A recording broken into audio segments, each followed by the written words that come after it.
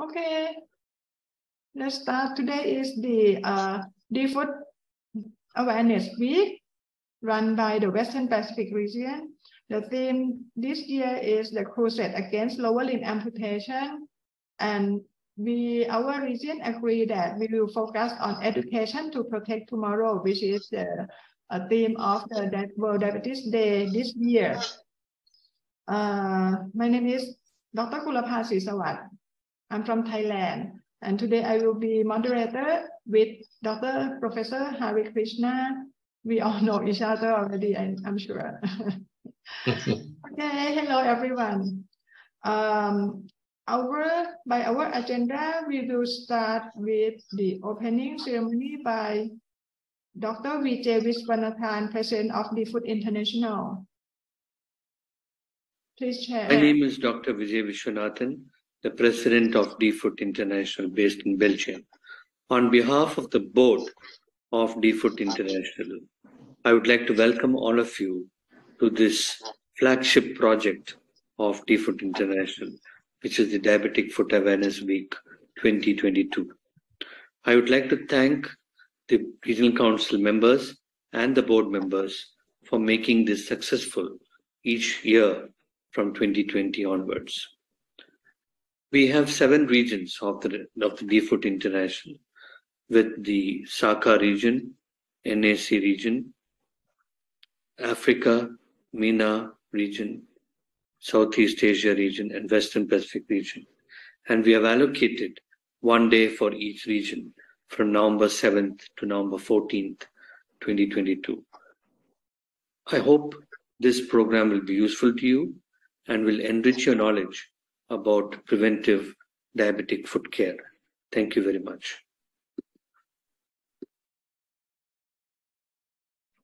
Thank you, Dr. Vijay. So, by agenda, the first will be our honored guest, our keynote speaker for today, Associate Professor Aziz Nader from Singapore. We all know him well, I'm sure. He is the founding person of the diabetic foot care in our region. He has worked very hard for a long, long time. To me, he is like a father in diabetic foot care in our region. So today we are very honored that he accepted our invitation to be the keynote speaker for today, sharing his experience about diabetic foot care and education in our region. So he will speak about effective education for diabetic foot care in our region. Please, Professor. Thank you very much for the kind words, Dr. Gulapa. I would like to thank Dr. Gulapa and Dr. Hari Krishna Anaya for the kind invitation to invite me to give this keynote lecture to this week's Public Awareness Week in the Western Pacific. It is an honor and privilege to talk on effective education for DM foot care in the Western Pacific region. The issues I will touch: first, who do we educate? Then what do we educate? Thirdly, who best to conduct the education? What medium to choose for the education? And number 5, perhaps most important, for effective education, we must reach out to the community. How do we do this? It could be done at 4 levels: in hospital, outside the hospital, in the rural areas, and finally in public awareness programs at national level. For that last level, we need the government to succeed.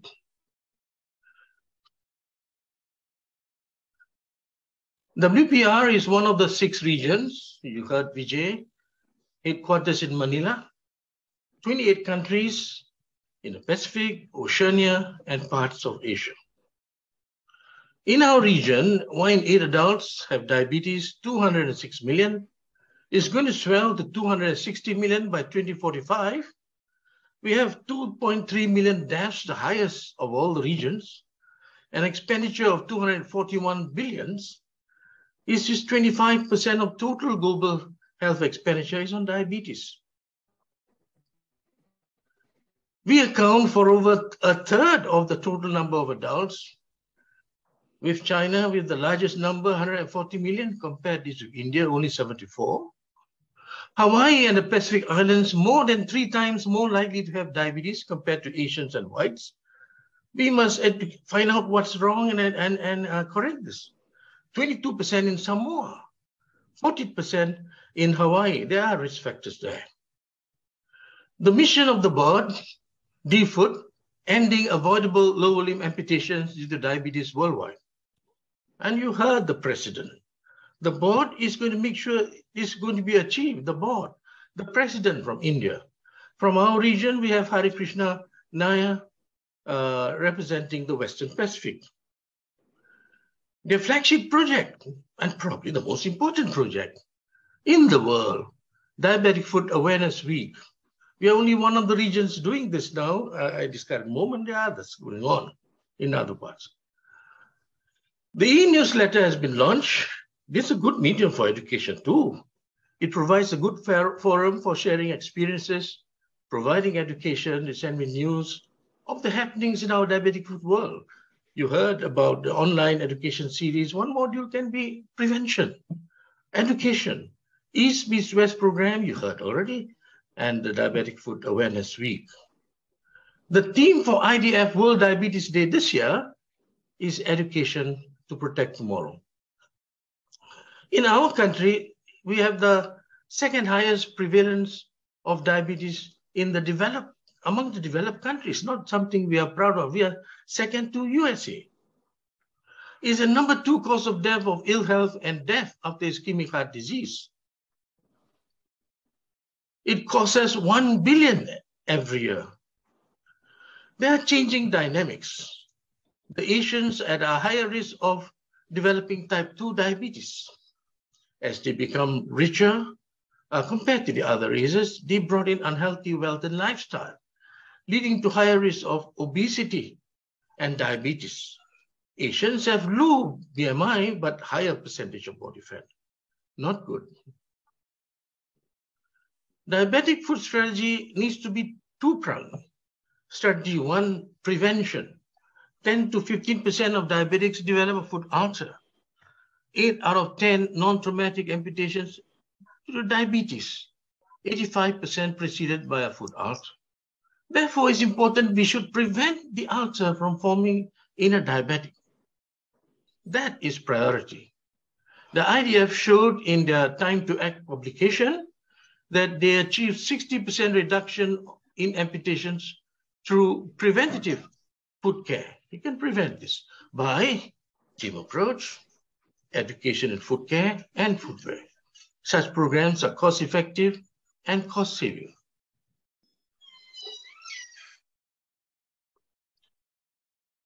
When prevention fails, the foot complication is best treated by a team approach and a critical pathway. Remember the same team you need to do your prevention and education. Enough evidence to show that team approach reduces amputation rate. Faglia, Driver, Larson, all say by 50%. Look at this, a whole row of others. Martinez, pathway plus team approach reduced to 10%. We have the same approach. We use Martinez style. A team plus clinical pathway. We reduce the major amputation rate from 31% to 11%. A new team has been formed in Singapore in Sengkang General Hospital by Dr. Francis Wong Keng Lin, who worked with me in the NUH diabetic team for 1 year as my resident, but he's now a senior consultant. As the team, the Sengkang team orthopedic podiatry, now plastic surgeons on board. This is Francis launching his new team and one of the slides that he used. So the key strategy to management of diabetic foot team is prevention. But the key to prevention is education, and you need education and more education. But education is not all, it's only 90%. Annual foot screening provides the rest. So the formula I would suggest is prevention equals education plus annual foot screening.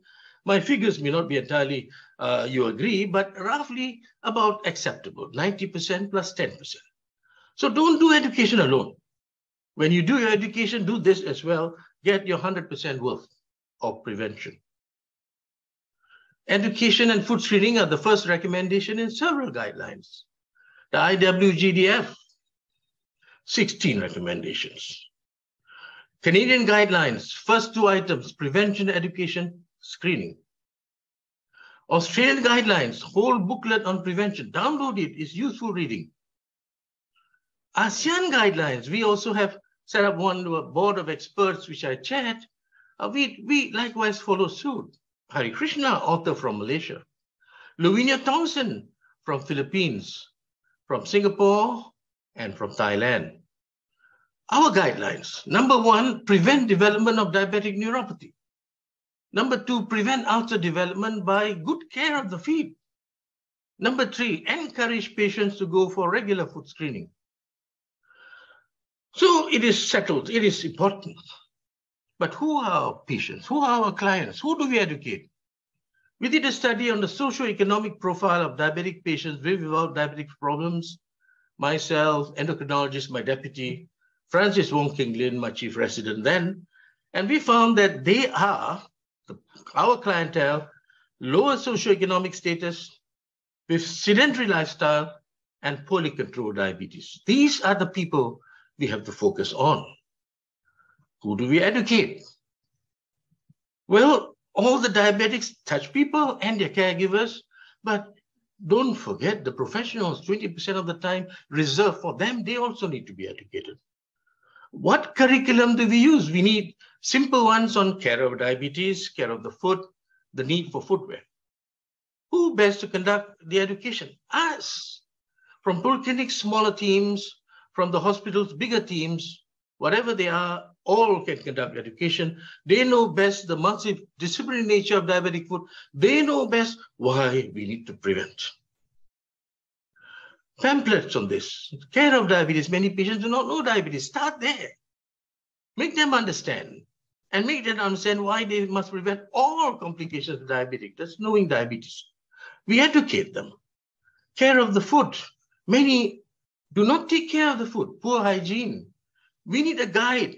Educate them. Many do not wear shoe outwears. We need to educate them, guide them, a guidebook. And it must be in all languages. In Singapore, we have 4 languages. So we have it in Malay, in Mandarin, and in Tamil. In all the languages you need. If you are interested in any of these guidelines, they are published in the appendix of these guidelines in English. And this is completely printed, this whole guidelines, in this journal, and you can get access to it. We have actually written a book when we wrote this pamphlet, also a practical guide for patients understanding diabetic foot. The priorities being done from the publishers and so on, patient book a bit low. So we publish others, but they promise me next year we will do this book for patients. So we have written many books for educating doctors, nurses, podiatrists, other allied health. First book, Diabetic Foot Problems, the Diabetic Foot, Surgery for Diabetic Foot, to educate professionals. The latest is a guide for general practitioners. This will come out in February next year, and hope to educate not just GPs, but all doctors, all nurses, all medical students. The ASEAN guidelines was also written as an educational tool. If only those receiving them would read them, they will learn a lot. We had completed an Asia-Pacific training book for professionals by another sponsor, another vendor. But unfortunately, while it's completed in 2019, it never got published and it never got online. Now, these are the booklets. I will share a little bit more. Knowing diabetes, things you need to know. What is diabetes? Causes, symptoms, complications, diagnosis, treatment, healthy lifestyle. What is diabetes? Regular monitoring, checklist, healthy lifestyle, diet, exercise, no smoking, and no drinking. We need a guide for happy feet, care of the feet, hygiene, nail care, all of importance of inspection. debunking the common misconceptions, checklists, avoid lists, tips when you go traveling.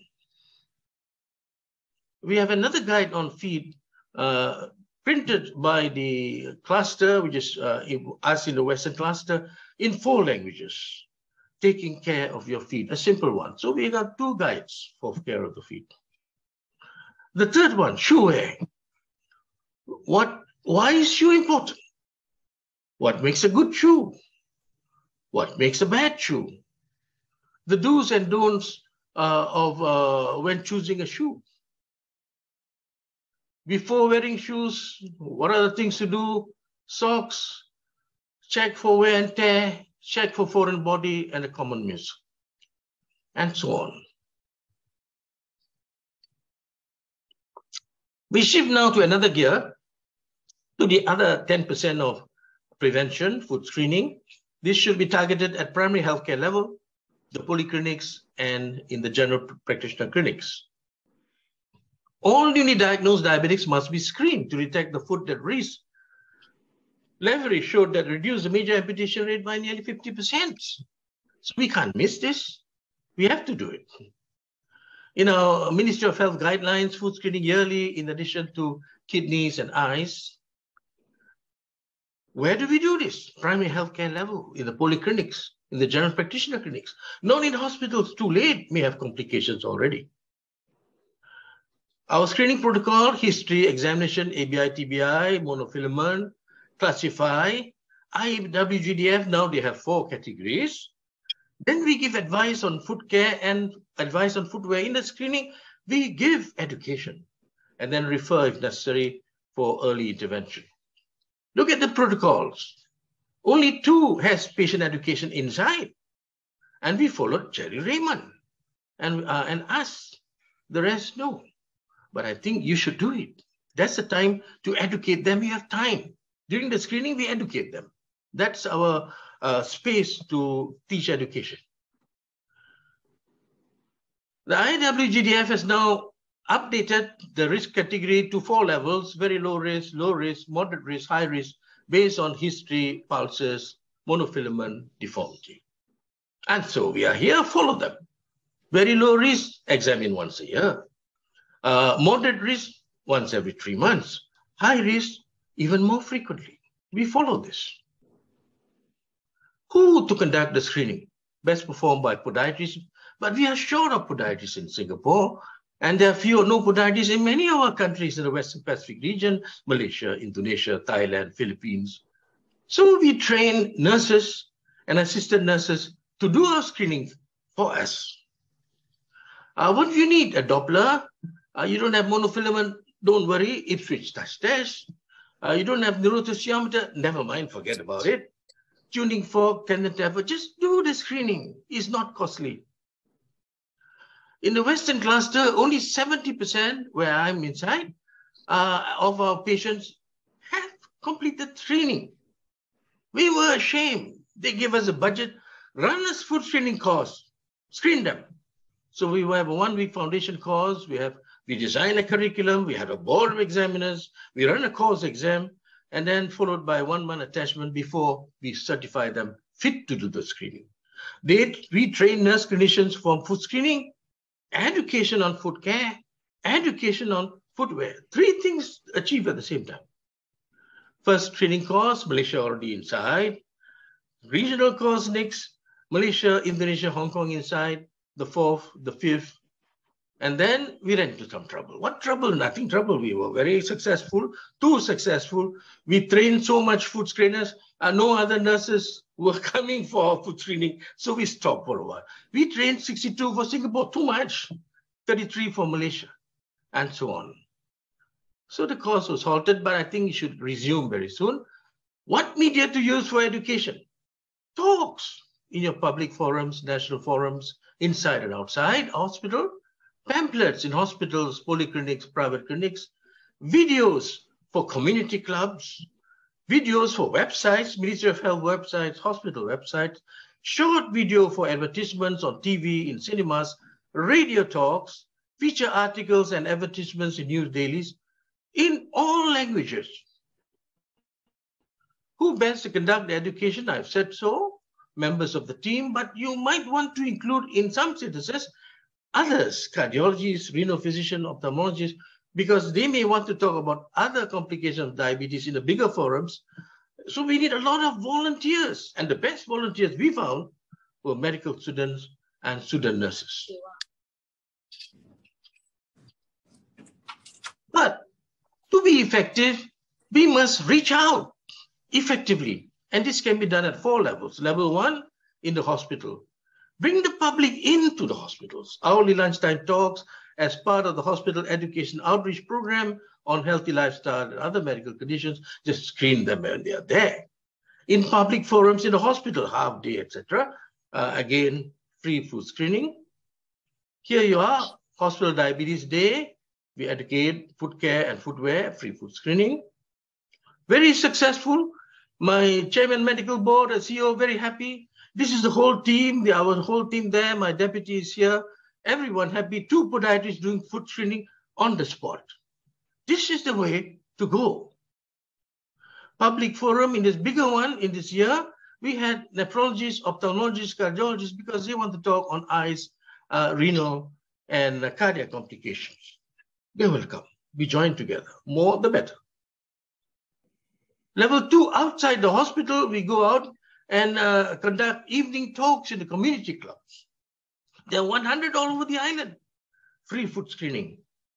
Bigger public forums, Suntec Convention Center, Singapore Convention Center, 200 to 300 patients will be there. In that case, bigger forum there, and cardiologists, renal, ophthalmologists, we learn from them. The cardio says, if your artery blocked in the foot, send to me also. The artery block in the heart, I will send to you. And we learn that way, free food screening. Finally, in other countries, you have rural areas, not in Singapore. Then the DM team had to conduct 2 different styles. So Singapore style in the urban center. In the rural areas, you adopt your own style. Talks in the villages with the cooperation of village leaders, free food screening. I learned from India, they have mobile education food vans, mobile food education vans, which goes to the rural areas and free screening. You may all want to follow this. So a bit of government involvement. In Singapore, we are fortunate. In parliamentary debate 2016, the health minister declared war on diabetes. Nobody can declare war in parliament, but they did. He chaired the Diabetes Prevention and Care Task Force with the education minister. He knows education is very important, to conduct public awareness programs, to promote healthy lifestyles in schools. Start young. On these 5 battlefronts, prevention, screening, control, understand diabetes, do your part. They got their focus right, I must say.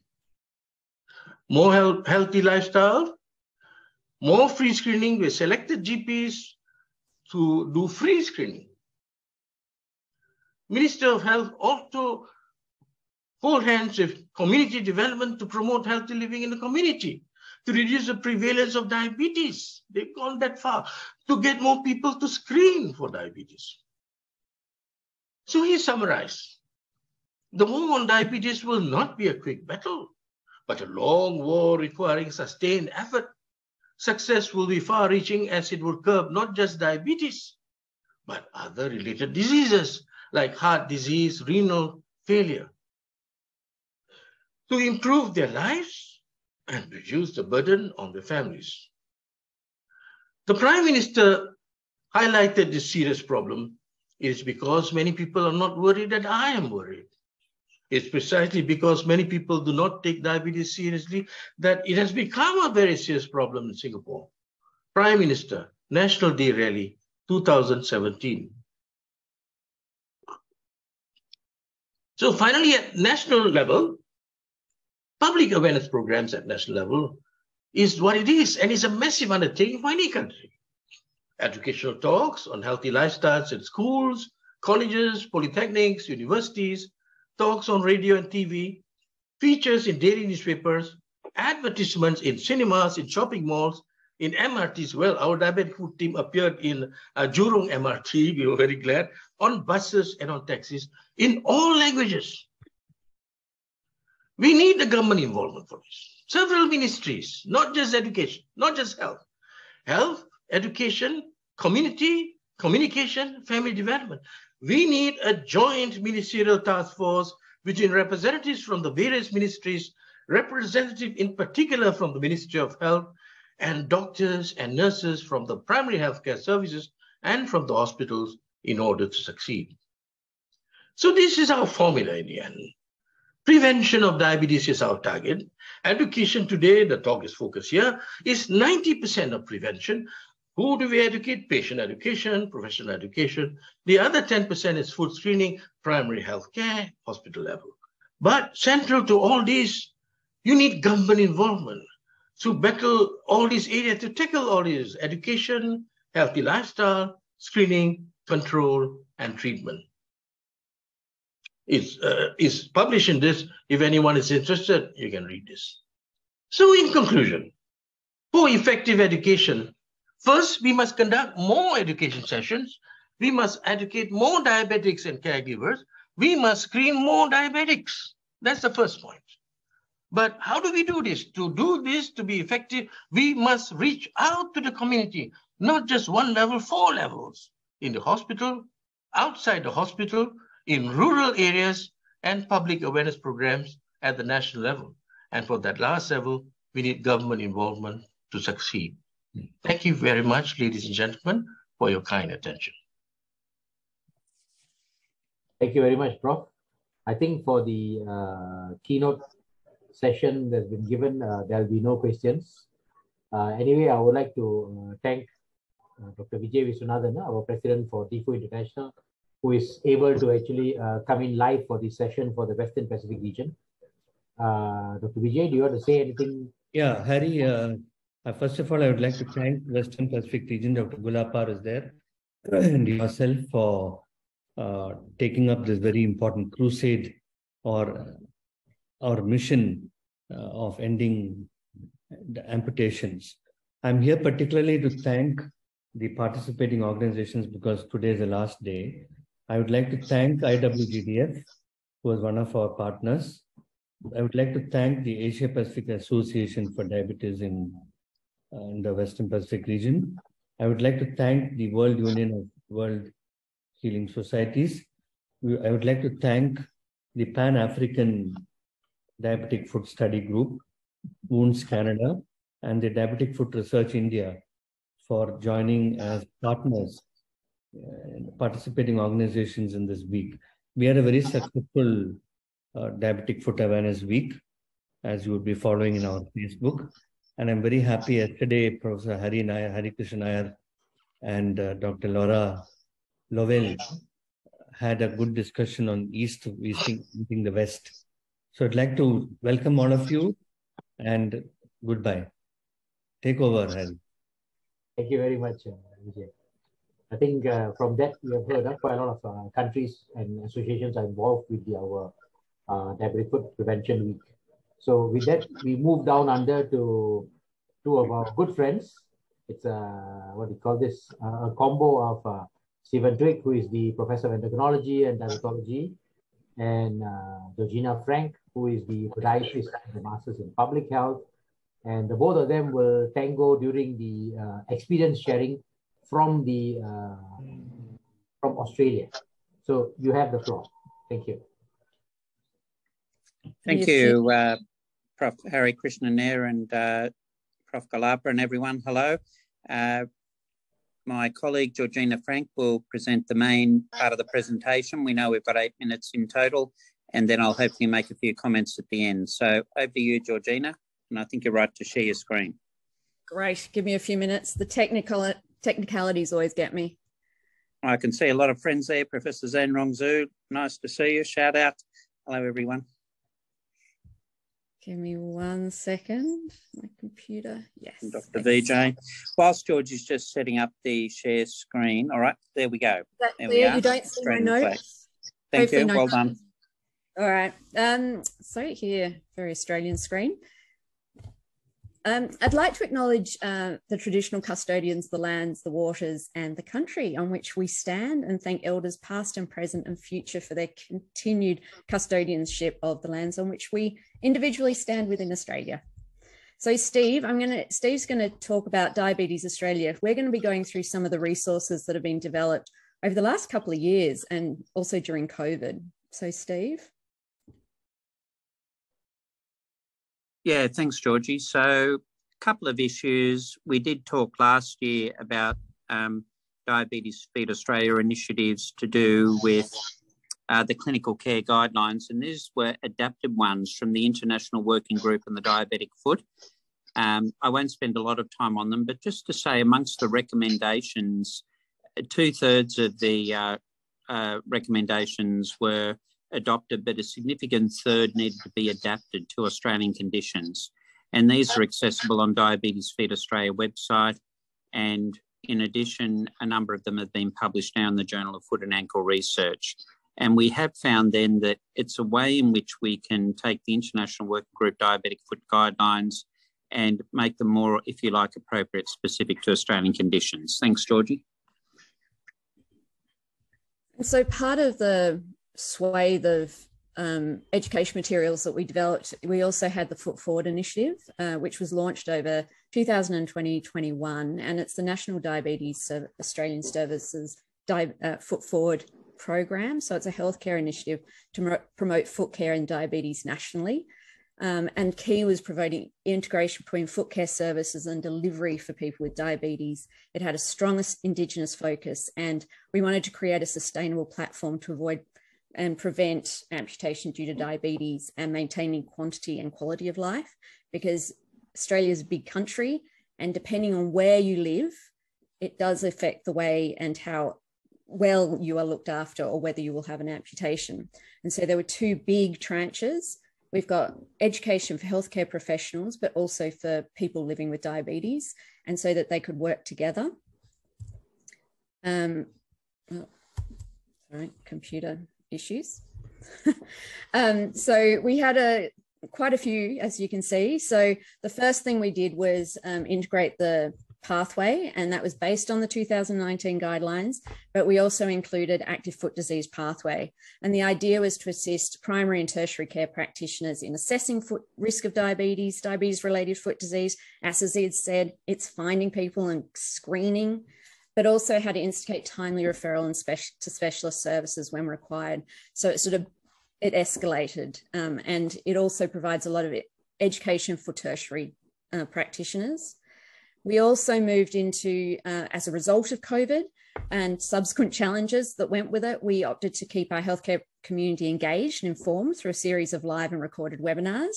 Gulapa was one of our wonderful guests, where every lunchtime, every Wednesday, we had an hour to talk about everything foot and diabetes and everything complicated.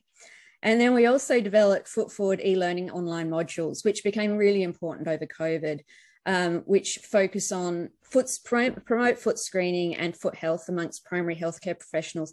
But there's also specific modules for our Aboriginal healthcare workers.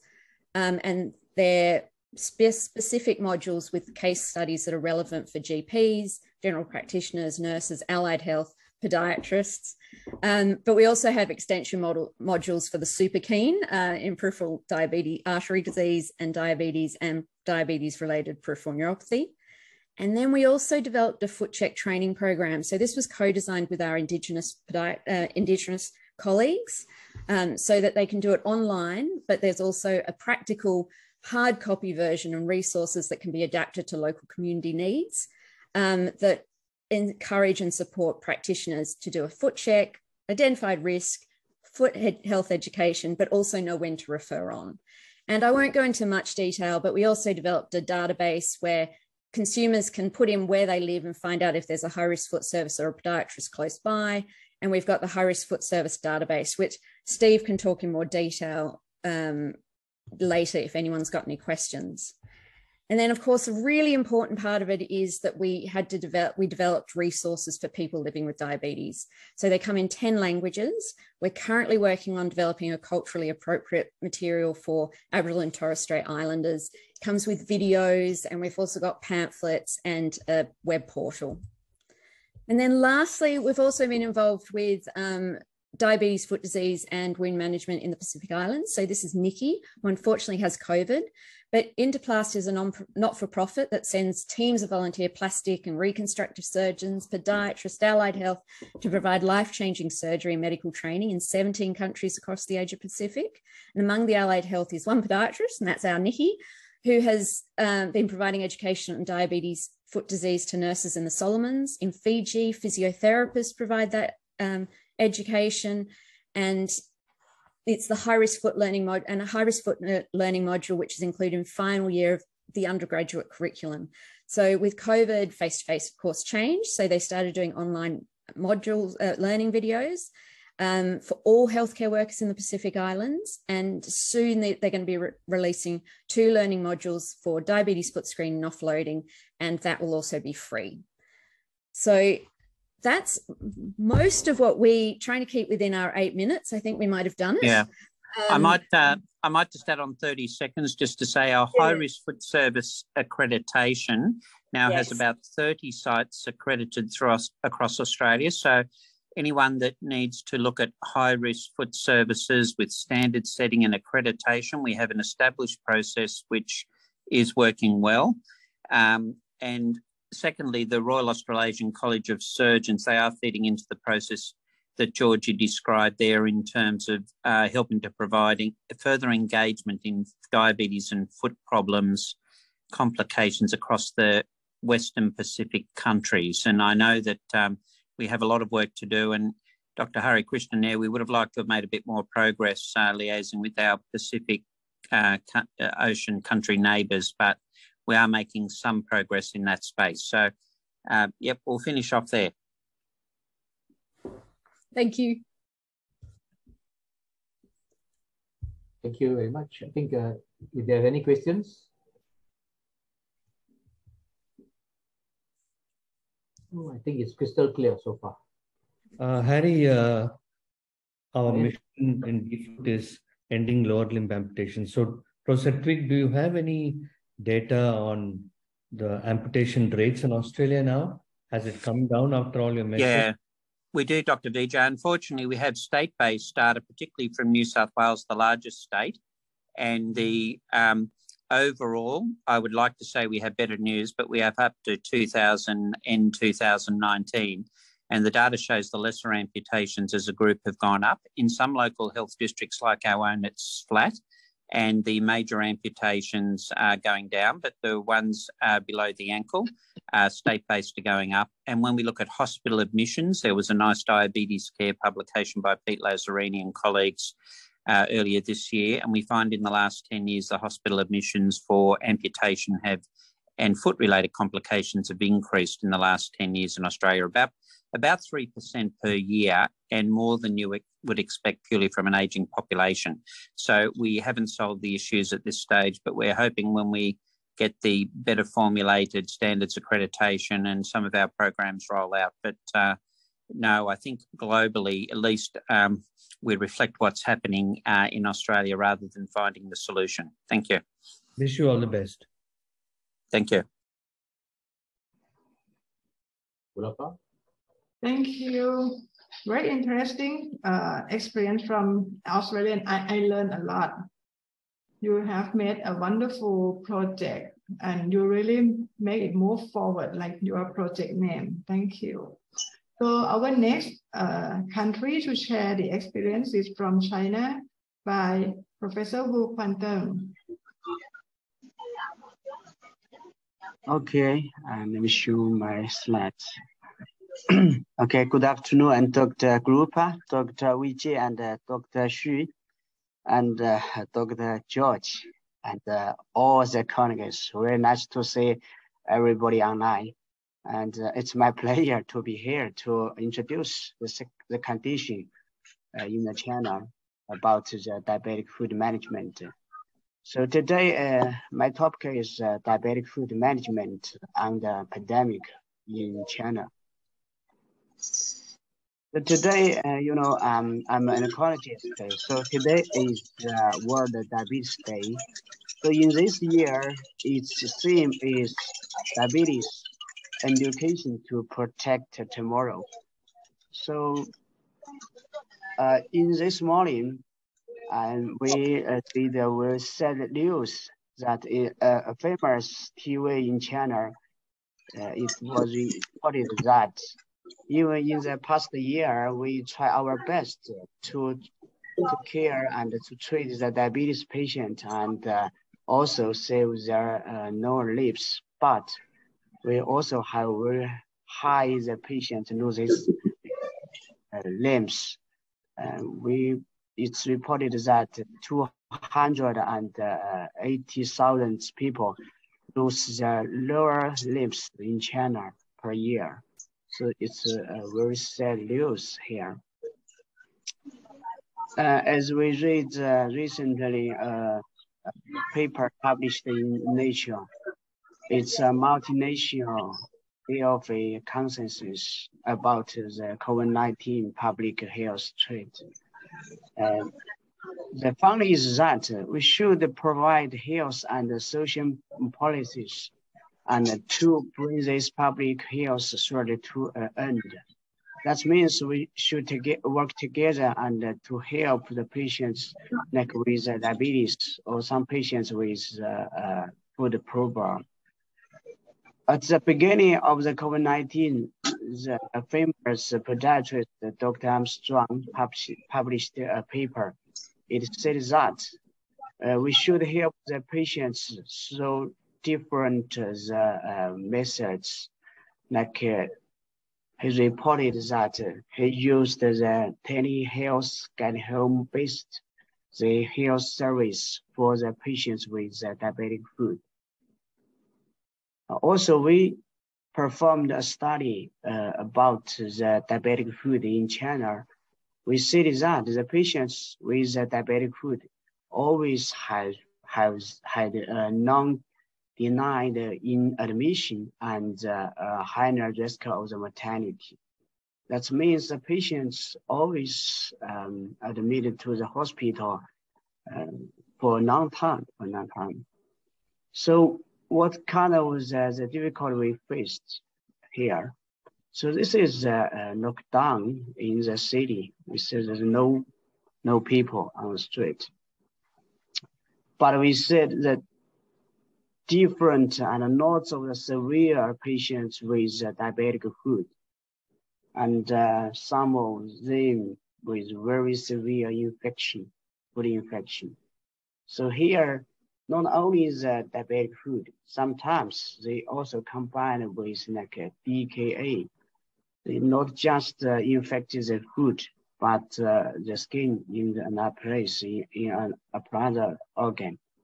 So more and more the patients were admitted through the emergency department or referrals like this.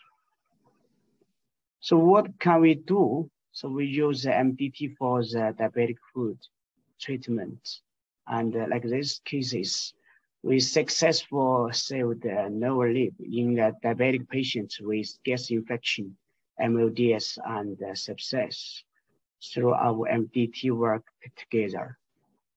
We also use another method to help the people with very severe infection destroyed. So what we have done for the patients with healed diabetic foot after discharge, like we educated and guided the diabetic foot patients through like the WeChat, and we also through the TV and the radio. Sometimes we also use a TikTok for the young guys. And sometimes, if the time is possible, we also educated and helped the patients in personal. It's in the city. Sometimes we use this one and training the physician in the community health service center. This is in the city. and this in the rural. So we training the doctor and also education the patients. So this is a regional action. How about the national action to against diabetic amputation? This one will handbook for the diabetic foot patients under the Dr. Xu's guidelines to deliver all over the country, and that almost the doctor read it, especially in the gynecology department. So we also have the expert consensus on the diagnosis and the treatment of the diabetic foot by CDS and diabetic foot and the peripheral arterial disease branch. So we discussed during the epidemic and how to treat the patients and save the diabetic foot program. This is the flow chart for the patients with diabetic foot. And we see lots of the province with a different way to help the people and save their limbs. Here is Chongqing, my hometown. We, based on the emergency work, established a new model from the family community health service center to the diabetic foot care center. This is in the Chengdu, in another city, in another province. And this is in the Shandong, east of the China.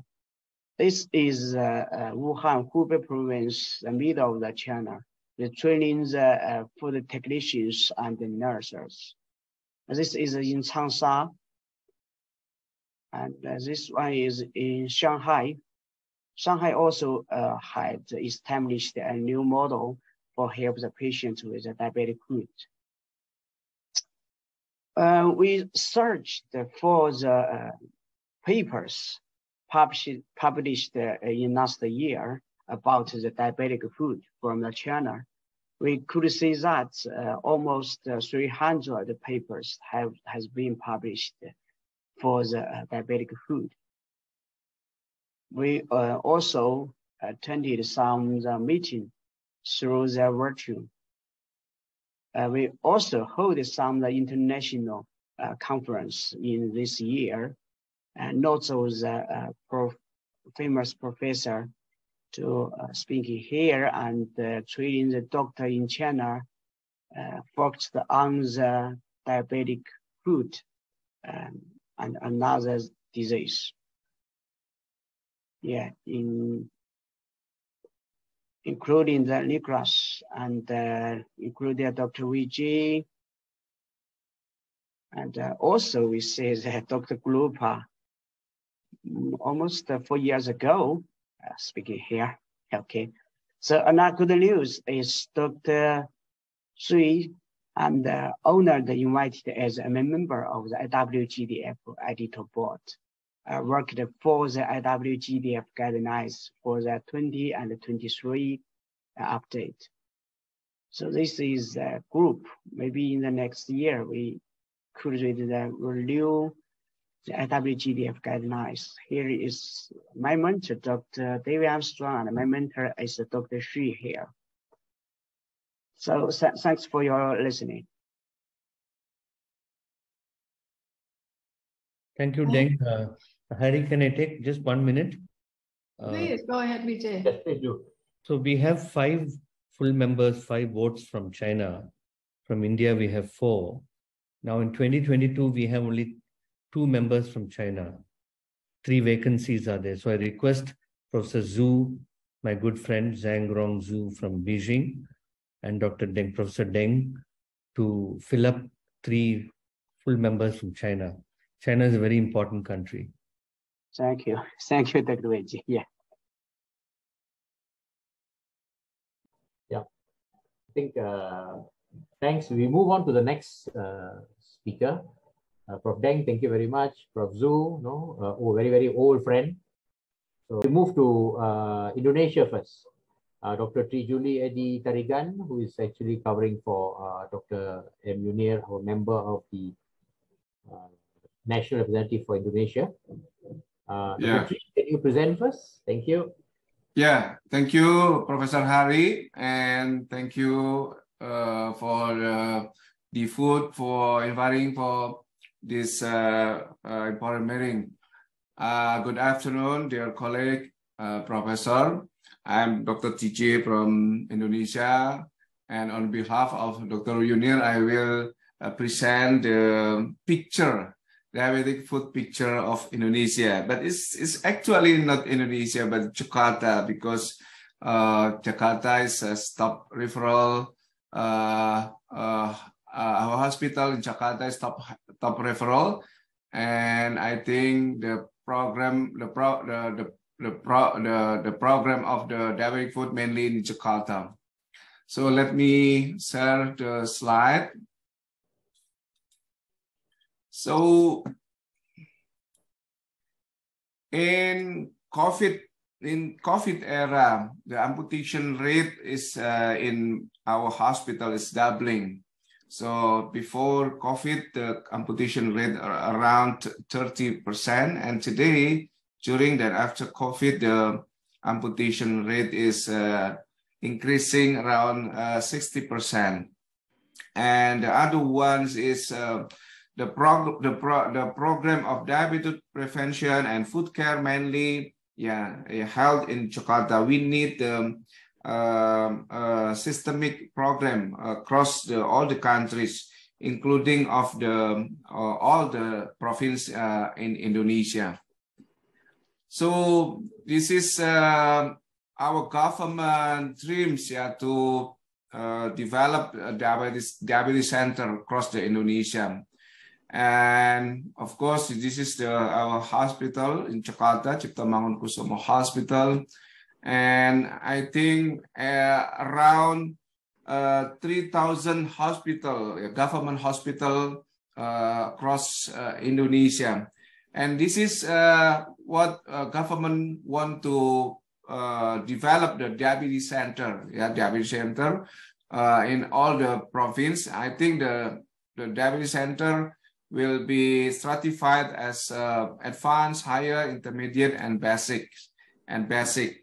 So, of course, diabetes center will cover the program of diabetic foods also. So this is the stratification of the diabetes center, advanced, higher, intermediate, and basic. As you see here, program of diabetic food must be provided in all of the level diabetes centers. So I think in the next future there will be every single government hospital will have the diabetic food service.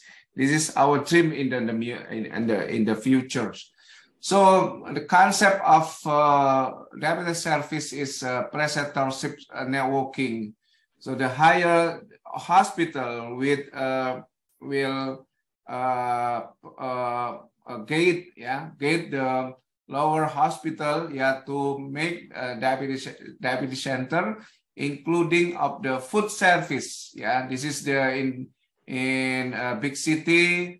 And then the other ones is in the hospital in the province, in district area, and of course in the next future will be also provided in the primary healthcare center. I think this is the hierarchy of diabetes service in Indonesia, from community to the primary health center, and then secondary health center, and of course the ultimate service in the tertiary health centers. So we need all of the diabetes service will be provided from the bottom to the top of the service. In Indonesia, we have three main organizations that related to the diabetic food activities. One is Indonesian Society of Endocrinology, PERKENI, for the organization for the physician. The other is Indonesian Diabetes Educator Association. This is for the educators, mainly nurse diabetes educators. And for the layman, we have the Indonesian Diabetes Association Persadia. So these three organizations mainly serve the diabetes food program in the from the community until the tertiary hospital. For the physician activity, yeah, like in our hospital, yeah, we have a weekly PEDIS meeting, yeah, this with the multidisciplinary team, yeah, discussing the food problem in our hospital sent from the other hospital. This is done weekly. The other ones is for the internal medicine residents, yeah. We do give the regular food refreshment lectures for all our resident internal medicine specialists, yeah. The other ones is live demo for the residents and also registrars for the resident. I think for the 2 months, every 2 months, we have around 10 residents, yeah, homing in our division. And today we have around 12 registrar, yeah, candidate for endocrinologists that in our center, yeah, they learn from the senior how to do the food cares. The other ones is diabetic food workshop. Yeah, the workshop is included for the doctors and also for the nurse educators, yeah, and also for the GPs. Yeah, so this is usually we do it. Minimally we do it once a year. Yeah, and the other ones we have the Jakarta Diabetic Food Meeting. Yeah, in Jakarta. This is I think the first Jakarta Diabetic Food Meeting, and maybe we will do it in biannually or trially. Yeah, Diabetic Food Meeting in Jakarta in the next futures.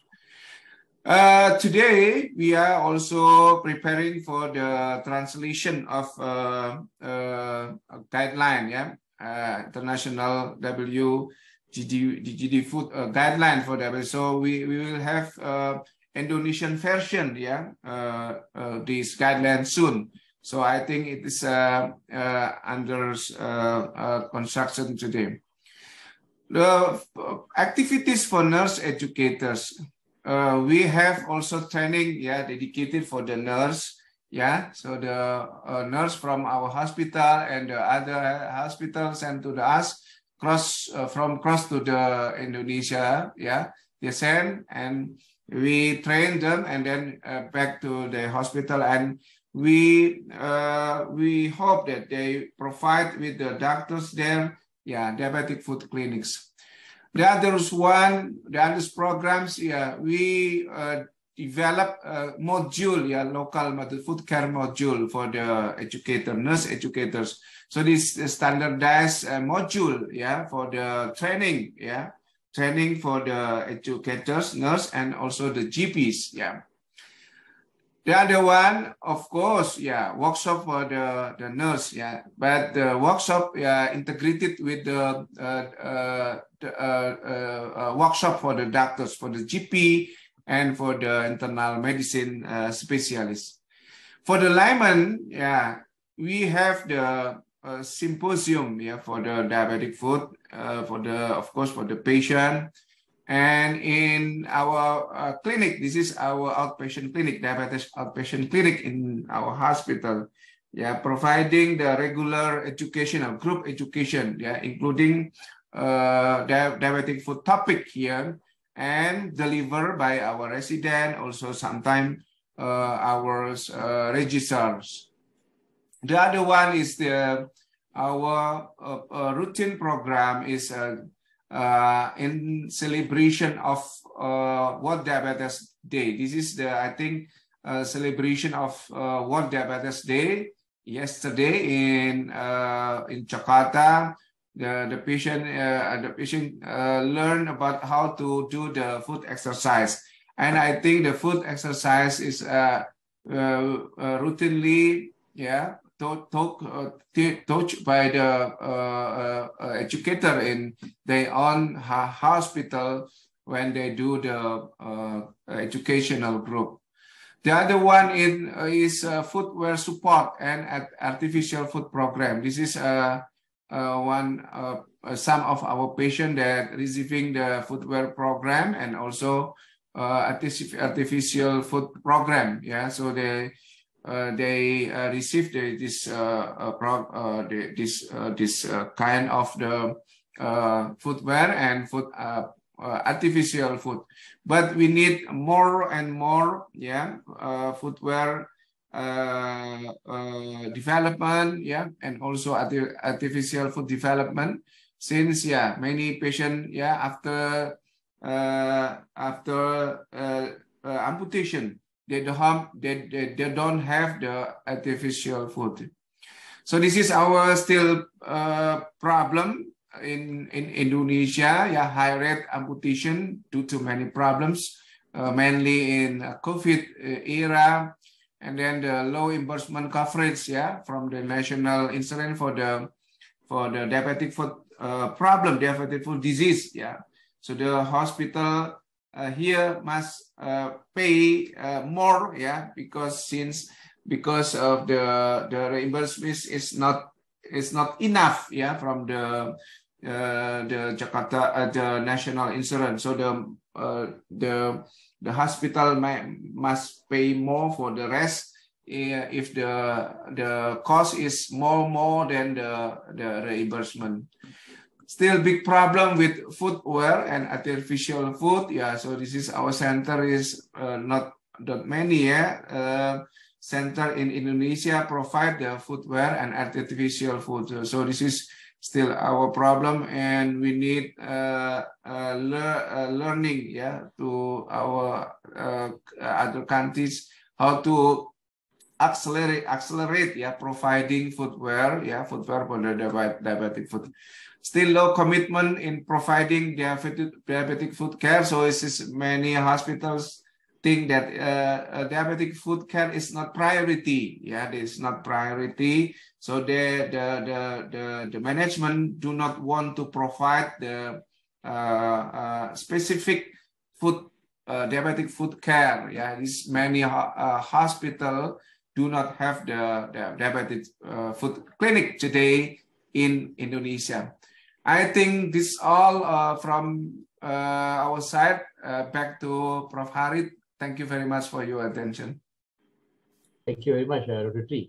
Dr. Tri, one of the things that we see in Indonesia, it's huge, with thousands of islands. Yeah, yeah. That's a major limitation. So how would you like to, I mean, how do you suggest to actually try to get the technology going, get education going across all these islands? I mean, if we talk about Zoom and all that, sometimes you find that, you know, not all islands have got proper Wi-Fi, internet, and everything else. Yeah. So I think so. Internet is everywhere in the district area. In district area, yeah, maybe not in the primary care center, but in district area, mainly all of district area across Indonesia have internet. Yeah. So the very important thing is the commitment, the willingness, yeah, of the doctors, of management, of the hospital director, yeah, to provide, yeah, a particular diabetic foot clinic or the diabetic foot center in every hospital of the government hospital. This we need the willingness, yeah, and also the local government support that's things, yeah. This is the main thing, yeah. And if after we push, yeah, to the local government to provide diabetes center in the next future, including the diabetic food services, maybe the problem will be partially solved in the next future. Thank you, Prof. Hari.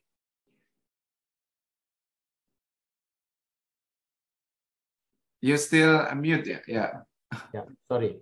So I think There's not many questions. The other one was actually, I think, just a remark from Nikki Fresco's on Dr. Deng about your examples of your TikToks. That's a great approach to get messages across. So she's wondering if you can share an example from there. I mean, it'll be good. Dr. Tree, myself, all of us can make a TikTok. I mean, we can use the TikTok that are from China. So. Okay, I think next what we call this, we move on to Hong Kong. Yes. Can you hear? Jackson Chan Chi Fai is actually a senior consultant, orthopedic and trauma consultant. He's working at Shore Care Medical Center and also in Yan Chai Hospital Integrated Medical Center. So Samson is a very old friend and one of the main founders of the Diabetic Foot Society for Hong Kong. So Samson, you have the chair. Thank you. Yes. Okay. So good afternoon. Thank you, Harry, and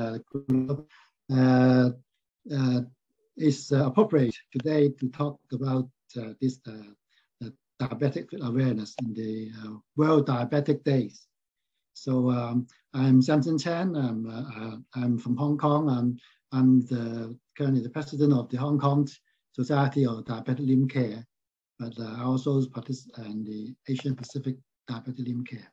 So in Hong Kong, we had a number of activities in these diabetic foot patients.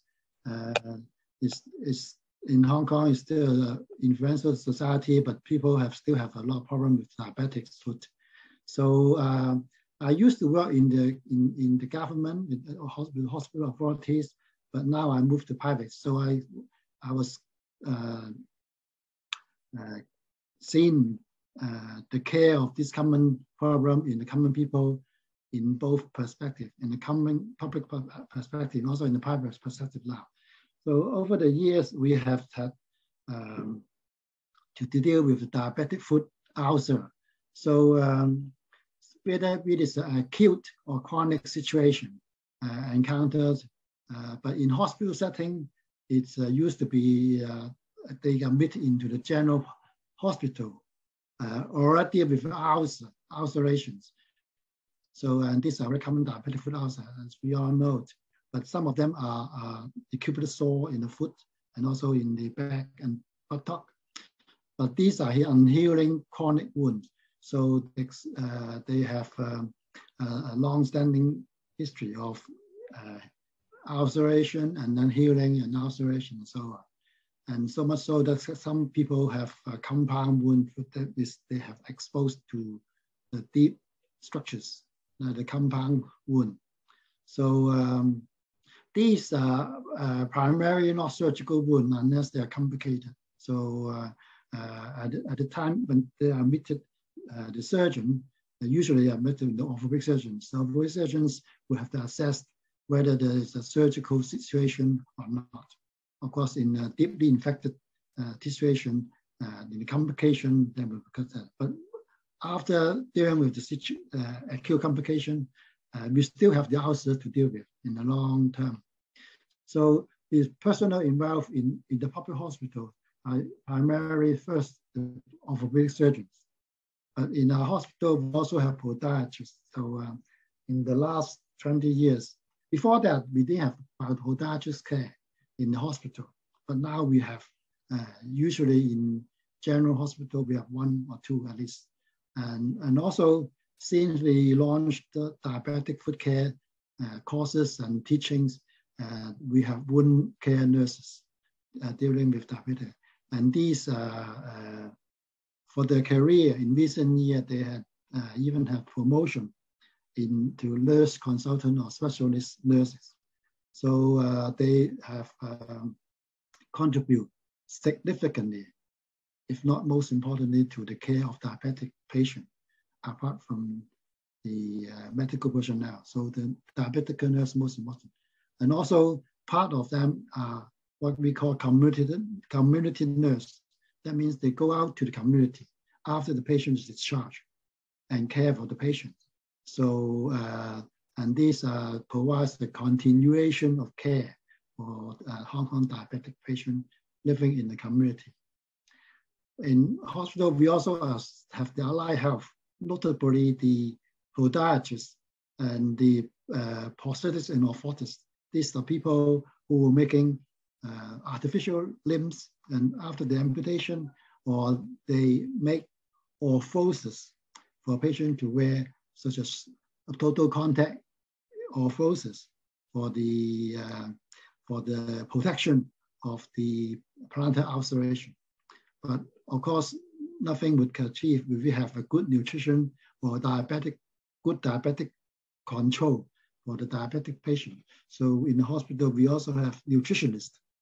And of course, money is always a problem of behind every problem. So the social worker, the medical social worker, is also a part of the team. So in hospital, we have this team of personnel involved, or the physicians, us, the podiatrists, the wound care nurses, community nurses, and the allied health personnel. In our education, we started with the wound management education program. So we have wound team lectures providing all the basic biology of the diabetic wound. And these are the fundamental understanding for any kind of personnel to understand why is the diabetics, high blood sugars has caused a significant impairment of wound healing and also vascularity of the wound in wound healing. So these are the basic knowledge. And then we have advanced wound management conferences. We had this over a few times already. And since 2019, we have the World Health Forum from traditional to new advances. So we will show you film pictures. These are one of the burn conferences we have in 2016. By the way, since the COVID-19, we have to modify many of our education activity into meeting like this one, the Zoom meeting. But of course, nothing is like the a direct face-to-face education when you are teaching wounds. So we're looking forward to the near futures when the COVID-19 is over, we are able to once again have organized courses. So in this, another one, we had the symposium on wound healing from traditional to new advances. We have a number of guest speakers, which many of the Asian countries, our colleagues has. So we had this, and we had a work group in the hospital, which formed the wound management work group meeting under the wound care nurse, so the nurse consultant, as I just now. These are specialty nurse, and they share some of the most of the education of the patient, as well as to the junior colleague, nursing colleague. So these are very important bridging of knowledges. So we formation the wound care team, we have to establish guidelines and protocol, both for the personnel to work on, but we also have this guideline for patients, and they have to look up. Of course, this would be written in Chinese so that our people, which is 90% Chinese, were able to read and write and understand. So these are very important communication. Needless to say, and these are very important. So they were also, so we just showed some of the workflow in a combined wound clinic. So these are the people you see apart from myself, we have on the left some podiatrists and the P&O colleagues. So these are the work group in our society, and in fact they are the council member. So we have a number of people working side by side with us for so many years. So we had this guideline for making when people have their pin track and the pin site, and they had the wound swab guideline, when you can take a swab, when do you regard culture as significant. So we also have worked out some of the referrals. So obviously, the doctor or the specialty nurse cannot see all the patients, and none of this, as I said, the wound care nurse and even the community nurse, they need to know when patient is going to have a problem and need to be referred to further specialists such as us. So we to draw our attention. So we need to establish some referral guideline, the protocol, and the logistic, the workflow of this wound specialist, and also has that established. So we have these education cards. You can see that they're a mix of audience and of various age, even elderly patient or the patient with diabetic complications, so such as retinopathy, nephropathy, and also neuropathy patients. So these are the group. So we have consultation. We have this. You can see the setting of this one is in a community hall background. So in Hong Kong, space of course is very tight. So a lot of these activities need the help of the local council to rent out to let us have space so that to do the activity. So we have this in the last 10 years, the wound team program, the nursing staff training schedule program. So we totally have the trial for this training schedule so that people can advance from one big basic courses to advanced courses. So people they would have a more incentive, and they would have more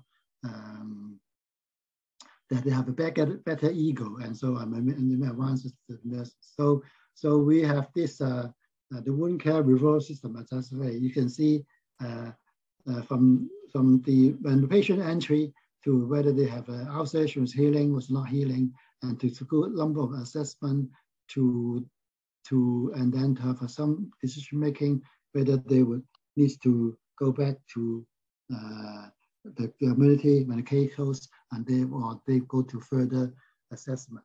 So these are the referral system. So these are some of the statistics in 10 years ago. So we have a number of wards in the hospital and to do and this ulceration. So we found that after this has been established, the number of special wound care for the surface type has been able to be in a culpable level at the hospital, and also hence the surgical need of amputation is reduced in the beginning. So for the time being, in South Sudan, we have some postgraduate certificate courses for stoma and wound care, but we also sometimes are able to send some of the advanced AP and advanced nursing for overseas training protocols.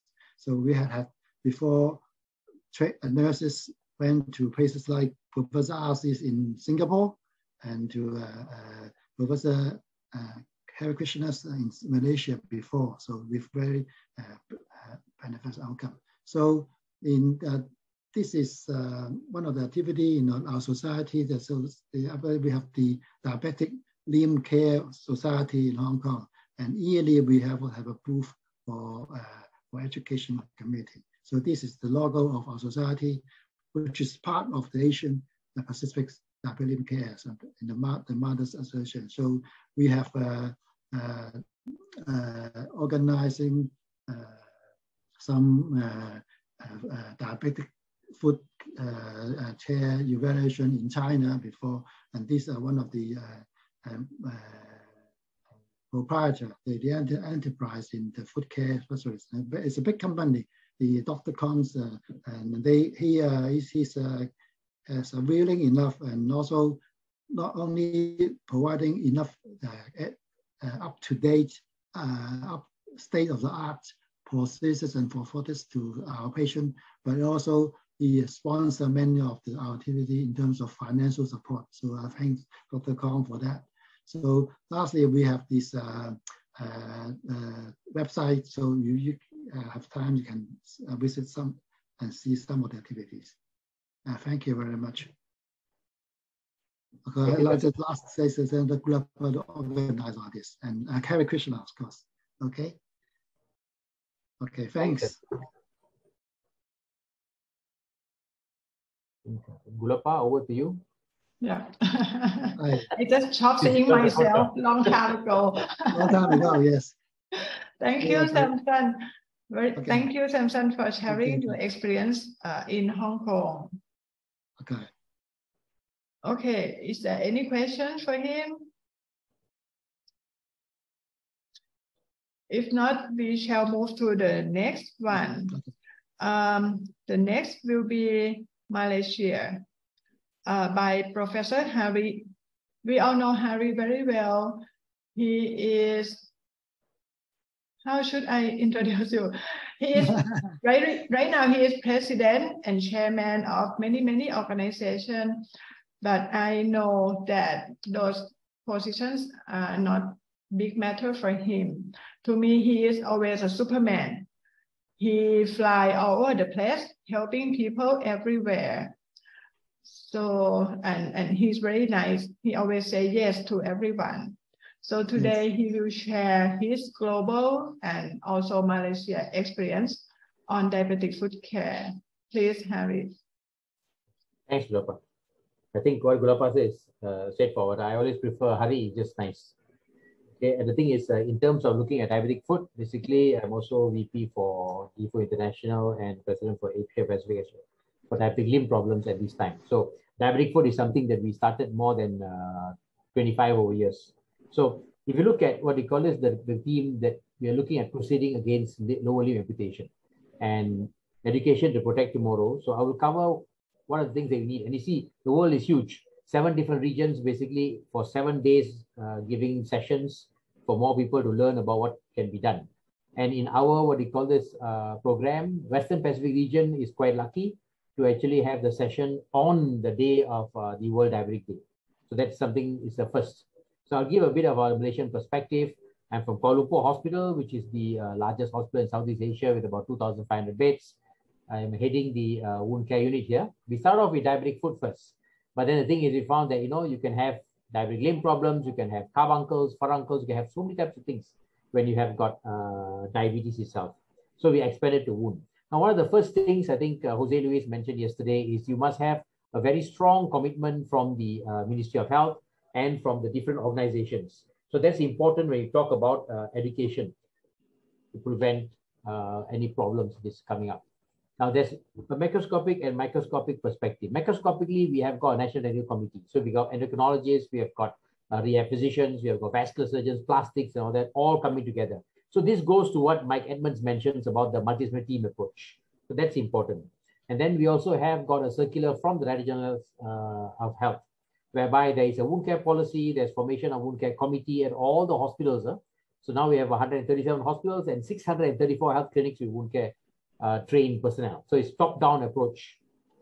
And we also have this thing, which is a kit, just to manage what they call is diabetic foot complications, because no use talking about the best and this one, but you don't have any products to use. So these kits are actually given out to many places, like to the health centers, even to the hospitals, basically. And we also helped out in the Maldives, basically, where they have got their team coming to us. And they've got lots of diabetic foot cases. This is a clinic in Maldives, a simple bed, sufficient, but at least, you know, you can manage those cases. In Solomon Islands, the kits were actually sent through Nikki Frescoes and also Jan Rice with Intermark when they went to Solomon Islands to talk about the foot. Bit of podiatry work over there. And then we have a ward basically under the Institute of Medical Sciences. It's under the surgical department where I'm also a professor at.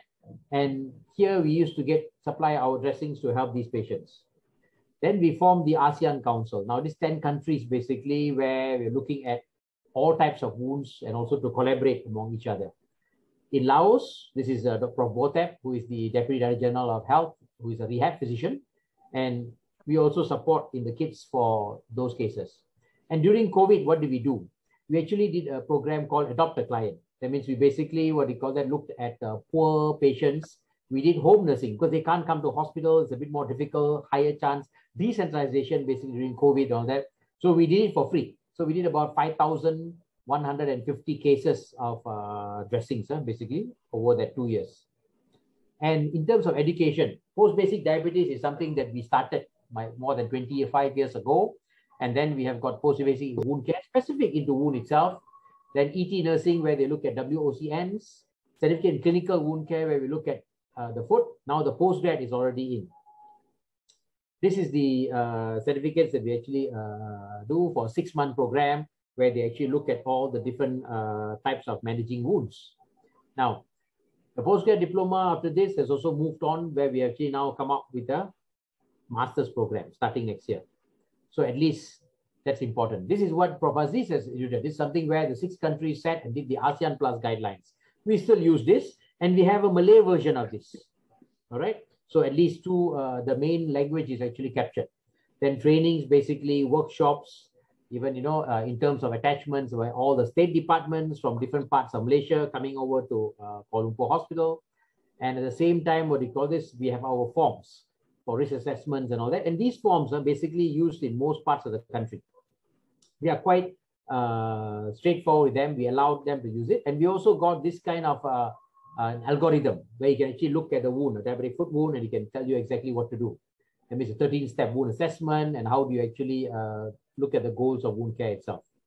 And it tells you a bit about podiatric care also, because in Malaysia, unfortunately, we do not have any podiatrists. Now, I go back to wound bed preparation. The year 2000, you talk about wound bed preparation, debridement, bacterial balance, X-ray management. Then we talk about the time concept in the year 2003, just to show you the evolution of this thing.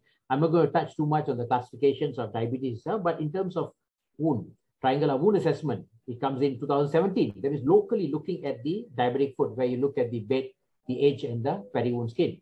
Then you have got Leanne Atkins coming out with timers, where you've got R for repair and S for social and patient-related factors. Now, this is important when we talk about education in prevention. Time CDST, the time clinical decision support tool. What does it say? Assess the patient, bring multi-team approach, control the underlying causes, decide appropriate treatment, and evaluate. All right. So all this must be taught to them in terms of education. So this is a publication that we put in the Journal of Wound Care, looking at the time CDST to the medical officer and myself. So let the medical officer assess, manage diabetic foot, and then we see whether it's actually easy to use or not, this kind of thing. So the usability is very important. And then we talk about wound hygiene. I think it was mentioned earlier also. So what is in wound hygiene? It's something that we have all been talking about. They have already put it into a nice system, telling about cleansing, debridement, refashioning, and dressing the wound, and looking at biofilm. Now, biofilm is something that we need to teach our students, especially when they have got diabetic foot cases. In terms of the World Union of Wound Societies, they talk about assessing wound infection. Now, why I'm saying this is, this year we just launched the diabetic foot ulcer consensus document for Asia Pacific. And if you look at here, basically you've got contamination, colonization, critically colonized, and local infection and systemic infection. But the new IWII, the International Wound Infection Institute, which I'm also sitting on the board, we talk about local infection, spreading infection, systemic infection. We don't talk about critical colonization. So it's something that you have to teach, because why I say this is, in the Asia Pacific, Western Pacific region, diabetic foot infection is very, very predominant. Now, in this study of 340 patients, we found that a lot of plantar aspect wounds are there, so you need offloading. 41.5% of them actually get infected. All right. So these infection rates are quite high. So we have to help out in actually cut down infection in this. Then we have different ways of debridement, whether it's hydrostatic debridement, ultrasonic debridement, maggot therapy, using what we call is maggots, which help even in biofilms. Like these patients, I can see the improvement basically of these diabetic foot cases, all right, where limb salvage is important. That's one of the dictums of DFOOT International. That means basically avoiding or preventing avoidable amputation. So this is infrared therapy, all right. We've also used different types of products here, biotensiometers, vacuums, and all that all can be used. Wound rounds and wound presentations, where the students have to present, the post-basic students, even our staff have to present. The do's and don'ts in terms of health education, in terms of soft tissue assessment, and foot assessment. This is very important. This is something which you have to teach again and again and again. Like what Prof. Aziz has mentioned just now, it's not just education, but also food screening or food assessment. So with the different tools, basically, nail cutting is something we also do because our nurses have taken over the job of podiatrists, vascular assessment. Kuala Lumpur Hospital has got a vascular unit, but not all hospitals. All right. Foot exercises. I'm sure if you look at Gulapa's legs, she's got very nice legs. So she can show you how to do foot exercises because you have got gastrocnemius tightening. You've got tendon Achilles tightening. So you need to do this, not only when you fly. So all this has to be taught. Then we have got newer things like laser guided Yur-Ren's cameras. We've also got books basically coming in. All right. We've got many times books looking at dressings, looking at diabetic foot, the Asian perspective. We even translated it to Malay. And then in terms of using, our ASEAN guidelines and also the bulletins, the magazines, and all the brochures. Now, these are important for us to actually look at foot care, footwear. And today we're also running programs in the hospital. Other innovations are like the algorithm, as I showed you. We have a SPY perfusion machine where you can look at perfusion of the foot. All right, so this is important because why you need to stress is no more 10%, it's now 40% of ischemia. So we have to be very careful to prevent this. And you can see advances imagery. We start using wound doc or wound assessment tools. We can actually use quite a number like Yur-Ren's cameras where you can use Silhouette Central. We can actually use an iPad, all right?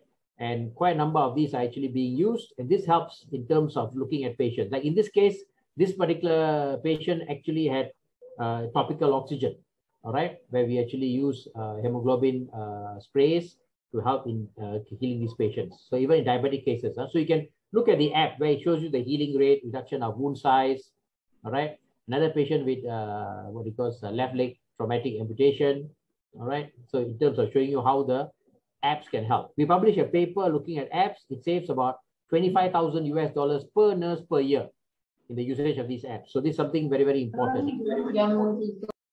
Now, the other thing in diabetic foot, we talk about leeches, basically, biotherapy and all that, using for those cases of where you have got flaps and everything else. Now, in diabetic foot, we also started doing studies on with leeches, and it seems very helpful in terms of increasing the perfusion, reducing the swelling, reducing the pain. Now, tilapia fish skin is another one that we started using, okay, high levels of collagen, growth factors, fibroblasts. So this is something that we are actually doing on diabetic foot also. So with that, what they call this, there are other things such as topical oxygen therapies and a lot more consensus documents looking at identifying and treating foot ulcers in patients with diabetes, saving feet, legs, and lives. So all this was done. We also did a particular intervention with Ergomedical, where we had 50 clinics which actually had neurological kits given to them, together with the fast track pathway, the info cards, the DFO International. And then we looked at whether they are able to diagnose diabetic peripheral neuropathy quickly and worse. And we managed to actually increase the awareness and all that. So a lot of programs are important to actually help these people. And as I say always, education. With that, thank you very much. Thank you, Harry. Any question for him? No? I think we all agree that he is Mr. Superman. He fly around everywhere, but he still has time to create lots of good things, lots of innovative activities and programs that benefit for diabetic foot patients. Thank you very much, Harry. The next will be the turn for Myanmar, which will be presented through the pre-recorded video by Dr. Chin Miao Han and Professor Min Tong. If Mr. Host, if you're ready, please play. Thank you. Good afternoon, ladies and gentlemen. Thanks for giving me an opportunity to share my experience regarding local education technique and resources for diabetic foot care education in Myanmar. In private healthcare sector of the Myanmar, GP, family physician are major healthcare provider to the community, including diabetic foot care and education. Private GP and family physician provide diabetic foot care and education to their patient at their primary care clinics. Myanmar Medical Association, GP Society, Myanmar Diabetes Association, Wound Care Society collaborated with government university provide the CME CBD activity for GP and family medicine for the diabetes food care and the Myanmar Diabetes Food Care Program.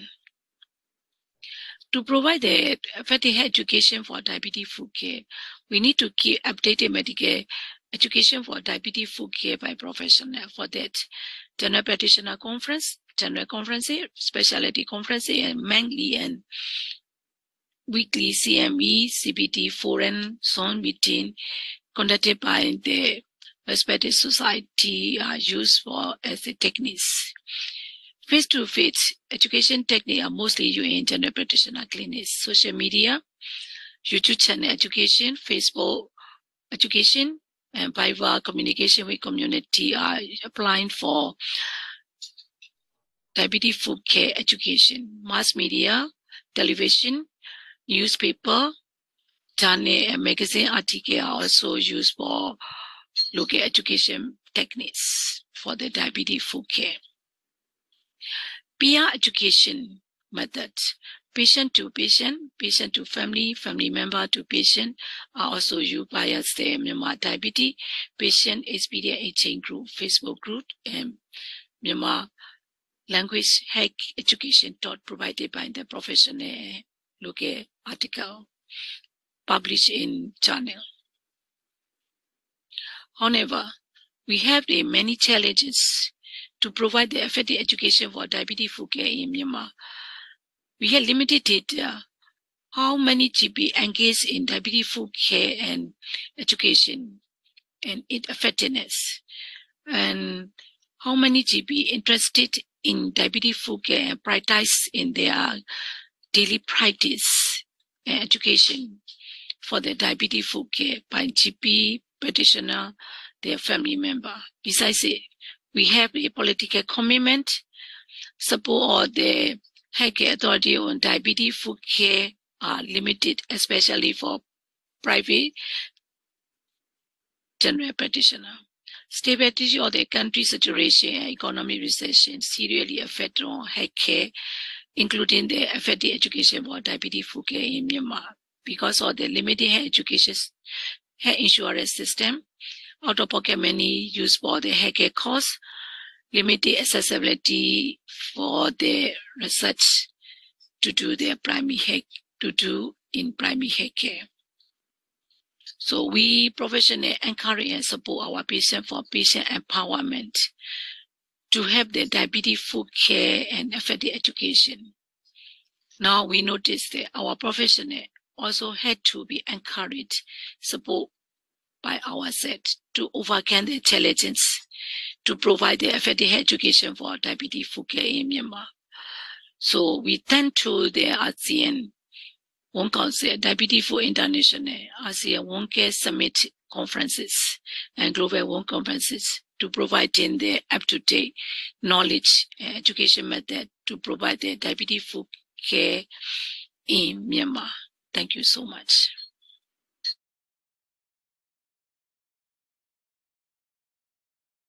Thank you, Myanmar. I'm not sure if you are still with us. I see. I see around. So from Myanmar presentation, we also have the from Myanmar presentation. Professor Myanmar presentation. Welcome to everybody. Today, exciting CME will be the effective education for the diabetes food care, focusing on the local education techniques and resources. Myanmar Wound Care Society would like to share our own experience on that aspect. This will be the two parts. First part, I will be present on the government sectors for the local education technique and resources. Second part will be presented by the Professor Tim Yur-Ren, focusing on the public sectors. As the first part, the local education and technique resources is focused on the government hospitals, Myanmar had 5 medical universities, 2 nursing universities, 1 paramedic schools. All are the university-based, curriculum-based education program. We have been studying the integrated curriculums, including the wound care, education, for the both undergraduate as well as postgraduate medicines. As government and private hospitals are the main training centers for the healthcare professionals, there will be the cross-professional experts. They all are the trainers for the doctors and nurses, which is easily available in all these centers. Another way of education technique is through our society. We have regularly launching the education programs for the general practitioners and all the interesting nurses across the countries, like the wound care 360-degree, diabetes food care management, in collaboration with the Indian Diabetes Food Care Societies. And also, we have our own Myanmar language program to all of the patients community as well as doctors and nurses community through our media. Another way of education is through the regular wound care summits organized by the Myanmar Wound Care Summit. This wound care society is including all the business of local experience by local experts and international experience by our inviting experts from the international. Another way is we send our peoples to the Philippine wound care centers. We work together with the Philippine wound care centers, get the learning opportunity from there. And we have a collaborated project with the Indian Diabetes Food Care Societies at Yangon General Hospitals. So altogether, 32 participants are actively participating as a trainees by the local as well as the Indian experts. Another way is through our Myanmar medical associations. We have done 2 successful courses for the basic wound care training and diabetes food care, case-based practical demonstration and discussion in between the local and international experts. We also do have the online wound care training through the Zoom CME, particularly in the COVID crisis, by our enthusiasts and entire effort by the Myanmar Wound Care Society, having a large number of the audience participated in online education program, and they all have learning opportunity and start initiating the development of wound care specialist centers in public and private hospitals as well. Wound care education in the community will be one of the milestones for the Myanmar Wound Care Society. So also through the collaboration with the other partners, like endocrine societies, they do have 30 community diabetes centers across the country with the help of project by the World Diabetes Foundations, where diabetes food assessment and basic wound care training for all the staff working in these community centers, and also develop the referral pathway for the high-risk cases, when and why to refer to the specialized centers. Another way of education technique is through the family members to family members, from the doctors to the family member.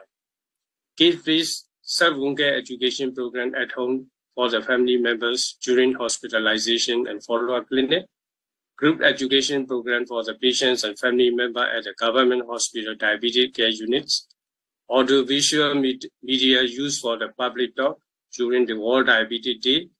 This is a mass campaign we have, and also use of the public media like Facebook, our favorite media, radio, TV, and apps, newspapers, and mobile phone. Finally, I would like to conclude my presentations. All the resources and education technique will need education policy and strategy. We need to define, strictly. Availability and accessibility of the wound care facilities throughout the centers. We need the technical facilities for the education media. We need to define the targeted populations for the education to achieve prompt and intimate benefits for them. Second part will be presented by the Professor Tim Yur-Ren, concerned with the public sectors. Thank you so much. Thank you, Myanmar. Any questions for Myanmar? Yes. If not, thank you for sharing your experience with us. Thank you to both of you. Yeah, thank you, Gulapa. Thank you. I think next we move to the next session, which is Philippines. I would like to invite Dr. Luinio Thompson, who is the diabetic foot surgeon and the president of the Philippine Wound Care Society and member of the national representative for the D4 International. Luin, you have the floor. Thank you. So good afternoon. Thank you, Hari. Thank you, Dr. Gulapa, for inviting me to share our experience with the Philippine group. So this is the timeline of the COVID-19 in the Philippines. Started last January 2020, and then on March 16, it's already in the ECQ. So on March 16, the government of the Philippines imposed the enhanced community quarantine. It's a total lockdown, restricting the movement of the population except for necessity, work, and health circumstances in response to the COVID-19. Additional restriction mandated the temporary closure of non-essential shops. As you can see here, this is the traffic before, and then during the lockdown, this is the restriction. In the healthcare system, COVID-19 became a game changer in terms of priority of patients' management. Non-COVID patients were put to sideline, and wound care, unfortunately, was considered non-emergency. The government have urged and regulate that all non-essentials, like in wound care, can be treated remotely from the hospital to prepare for the expected influx of infected patients. As a result, the services and surgeries that are deemed non-essential are being shut down immediately. Hospital outpatient, wound care department have been placed in non-essential group.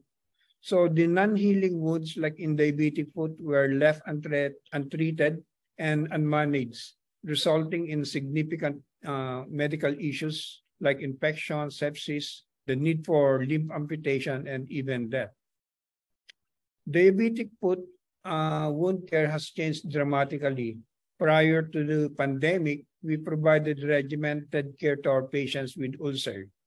Then during the COVID-19 pandemic, it turned healthcare upside down, shattering the wound care supply chain in the process.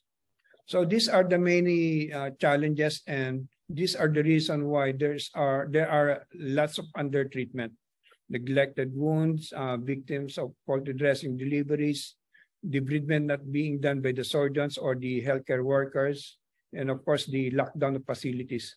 Because during that time, the priority was COVID-19 patients. On the other hand, there are also opportunities wherein we were able to improve the clinical system. And I think one of the important things happened in the COVID-19 in cases of wound care is the telemedicine. So this is our experience during the pandemic. During the management of diabetic foot, it is mandatory to observe protection protocol. Medical care, healthcare workers, and patient safety is the essential objective to avoid the transmission of COVID. A multidisciplinary team is a must, and elective surgery should be momentarily postponed, as been indicated by the government.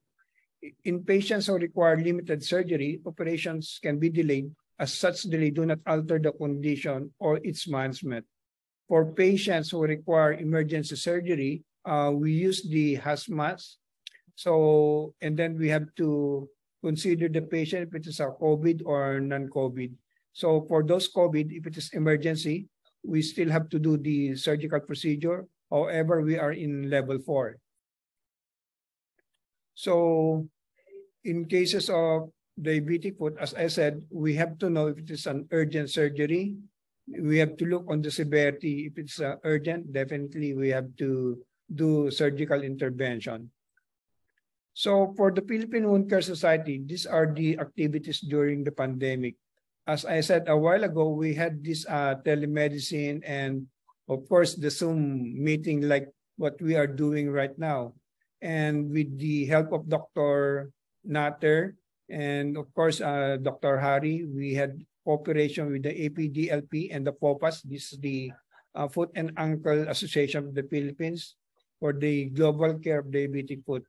I think many of us here attended this meeting. And another one, we have also a lot of webinar.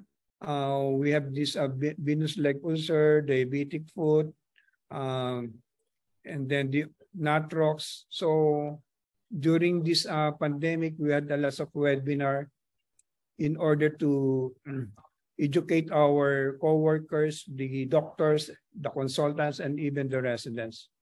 And for the lay people, the first, that was last year, it's purely Zoom meeting. However, in spite of the Zoom meeting also, we ask our participants to have to enjoy the meeting. So thereby they have to record their activities, and then we have some contests also. And for this year, we have a hybrid. So some of the contestants and the participants were in the monitor, and some of the patients or some of the participants is in face-to-face. Although you can see here that we are what we are doing here is that we, of course, we see to it that we have to do the healthcare protocol. So right now, we're working with the international partners like the Asian Wound Healing Society, the group of Dr. Hari, the World Union, the Asian Advanced Wound Technology, and others. And for the local, of course, we have to work hand in hand with the Department of Health and then the different medical societies and organizations. And for next year, we're going to tap the Diabetes Philippines and the Institute for Studies on Diabetes Foundation in order to have more extensive communication with our healthcare worker and of course for our lay people. So for the society, the aim of the society is to educate not only the wound care specialists, but all healthcare worker, the patients, the relatives, and then we have to stimulate that we have to work together and we have to explore the other wound technology. So right now there are lots of wound center in Metro Manila and even in the provinces. And we have also some centers who has the hyperbaric oxygen therapy. So what we want is to integrate the network of different cooperating physicians and the wound care facility to care for our diabetic patients. And for the challenges, unfortunately, here in the Philippines, we are in a more, for me, we are in a private practice. So this is the problem, the financial challenges.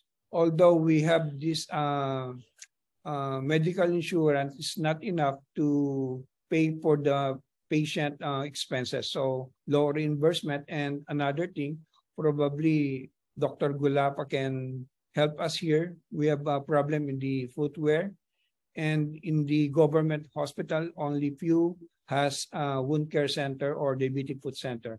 So we have to encourage them to have more commitment in this. And in order to improve the functionality of the future, we have to do the diabetic foot screening, education. So we have to educate our doctors, we have to educate our lay people, we have to educate our partners, and we have to collaborate with the international and local partners. With that, thank you very much, Harry. Louis, one aspect I think is on looking at food screening. Have you all started en masse food screening? That means like all islands, either by stage or by groups. And were you able to inculcate that within the nursing and medical schools at the early stage? Right now, that's the problem because we are in a private institution. But in my wound center, in our institution, I encourage, and actually it's mandatory for all diabetic patients to have a diabetic foot screening. And at the same time, as you saw a while ago, for the lay people, we're doing some program and doing the diabetic foot screening and education to our lay patients or the participants in that Congress. Thanks, Win. I think we move to the next one, Gulapa. Yes, thank you. Next one is experience sharing from Taiwan by Dr. Yur-Ren. Unfortunately, he could not join with us today in person because he had some emergency surgery today. So right now he's still in the operating room. So he sent us a pre-recorded video. He just finished it and sent to me right before we start. Thank you very much, Dr. Yur-Ren. For the host, please, if you're ready. I'm David Guo from Taiwan. Now I'll start to share our experience in sharing education, tech, and resource in Taiwan. As you know, the worldwide prevalence in diabetics had dramatically increased. And in 2011, there were estimated around 366 million people with diabetic worldwide. However, you can find there was big increase around 552 million people by 2030. And then look at the population, the main majority of in Asia and also West Pacific region. And another also look at the population, we can look at not just in the Asia region, it's a worldwide problem. And in United States, in the Europe, they will increase. But highest population actually is in Asia, a special Southeast Asia country. And as in Taiwan, you look at that in the past study, the total diabetes in our population is around the 1.2 million people, so say around the 6%, and the majority more is the male higher than female, and the number is increases since look at the population since 1997 till 2012.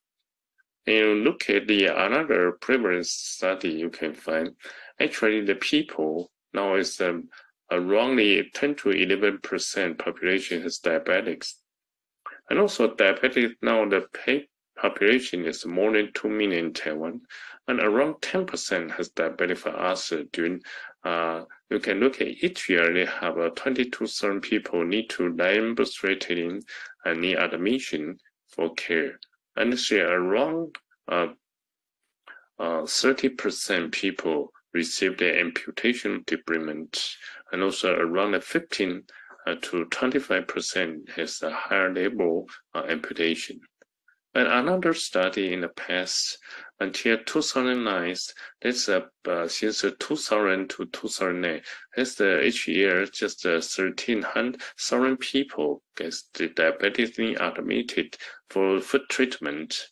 And however, this time still higher amputation around 30%. And since that government focus and start to education to treatment, and so 2005 to 2012 in this study has from the nationwide database, we look at that the patient, the population amputation rate was around the 70.5%.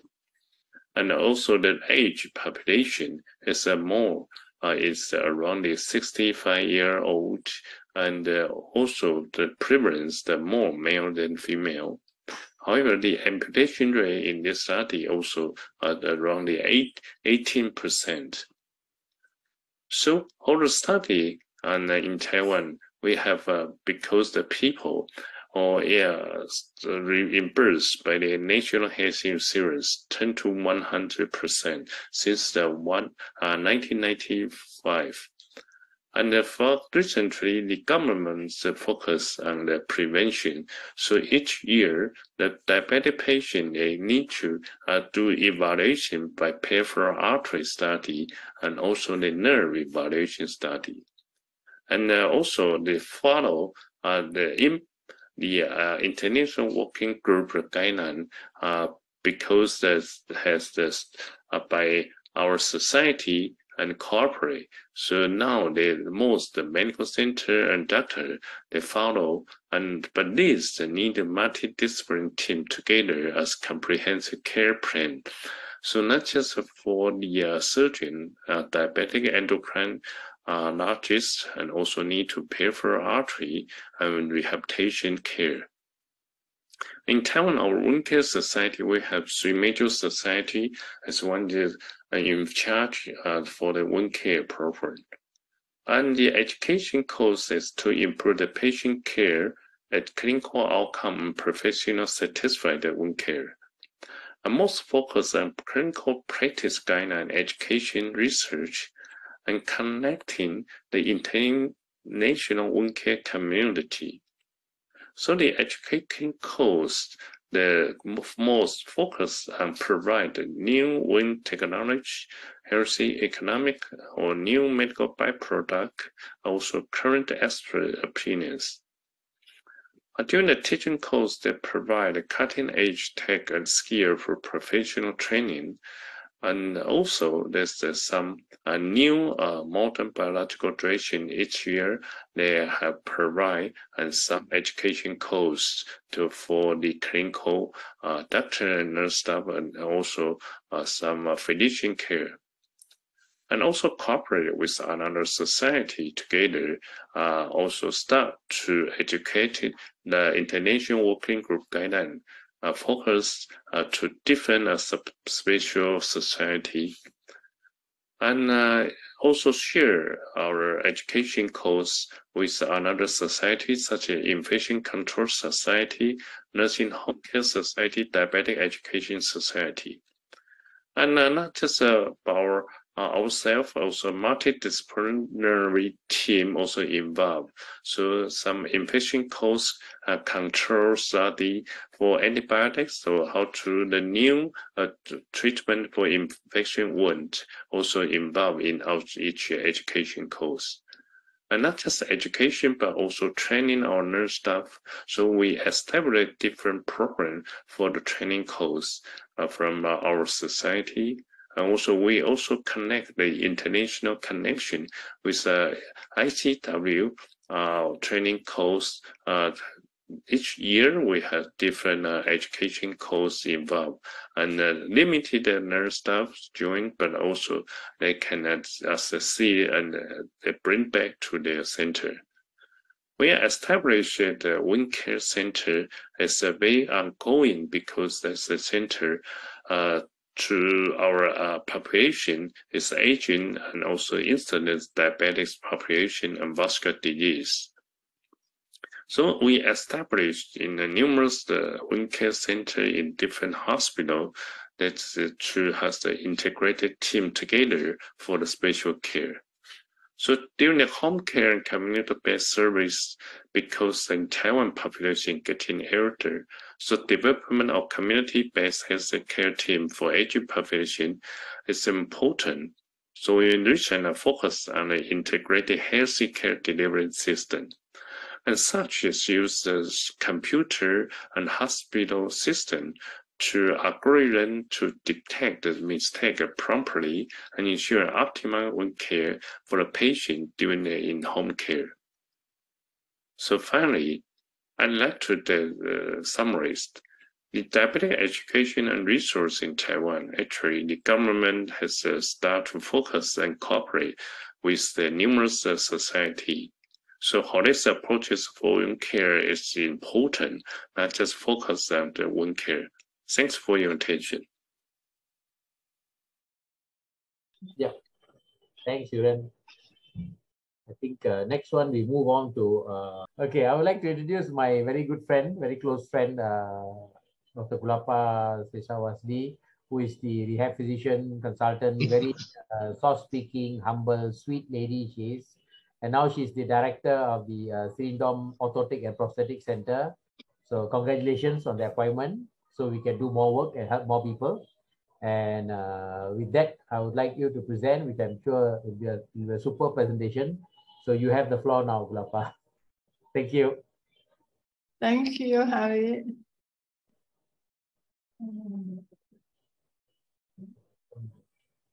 Okay. Hello, everyone. I have heard lots of experience from many countries already. So now I will share our experience in Thailand. So when we talk about education,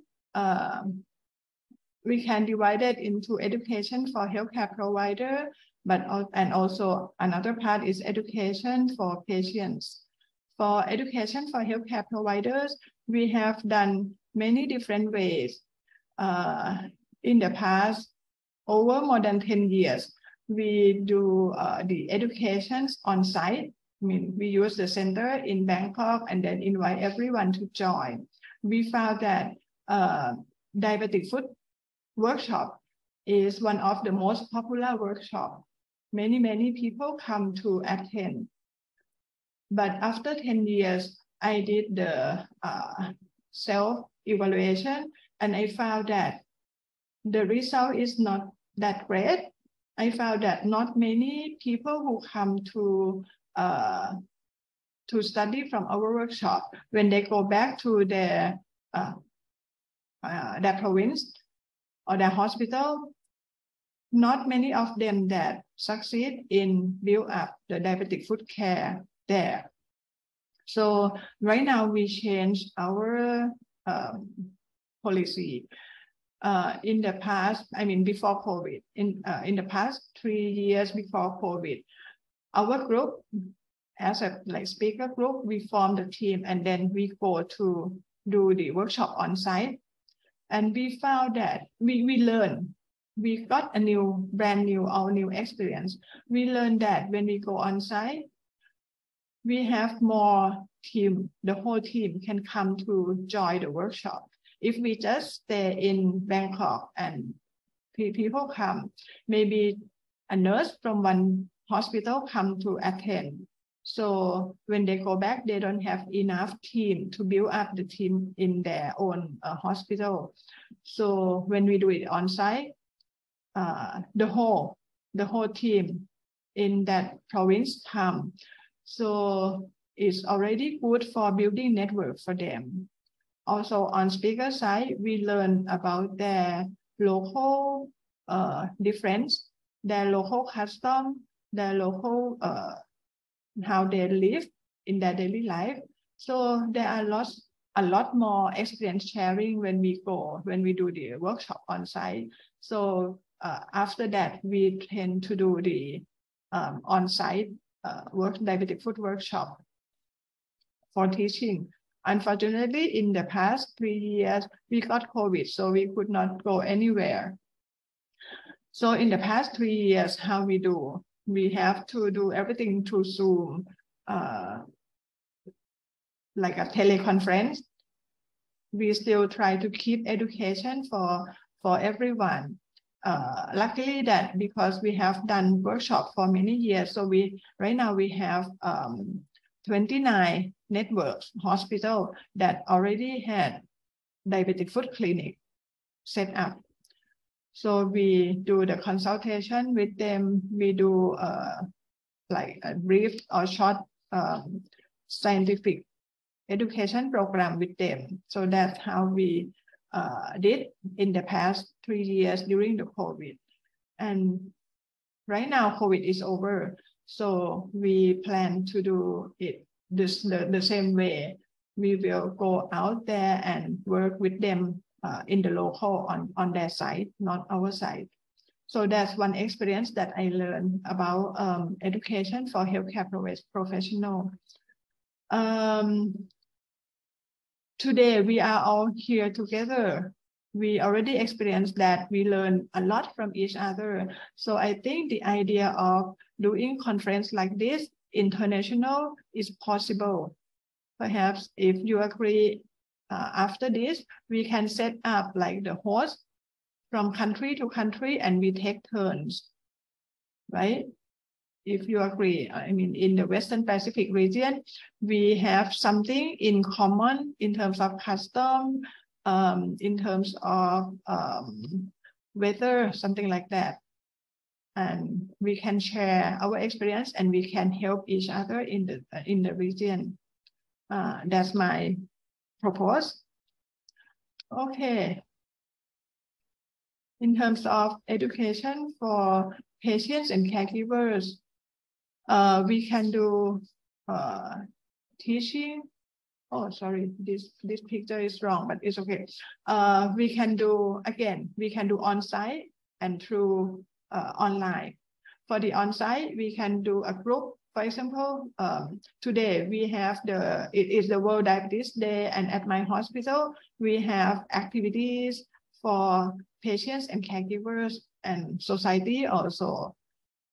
We have lots of activity, try to teach, educate people who come to the hospital, and we have class.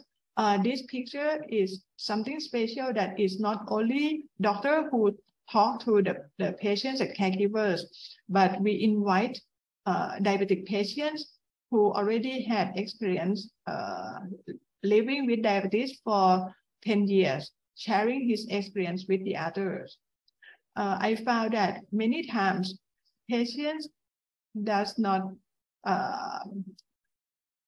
they listen to us, they listen to doctor. They believe doctor try to give them the best thing, but one thing in their mind is that they usually think that, doctor, you don't have diabetes, you don't understand.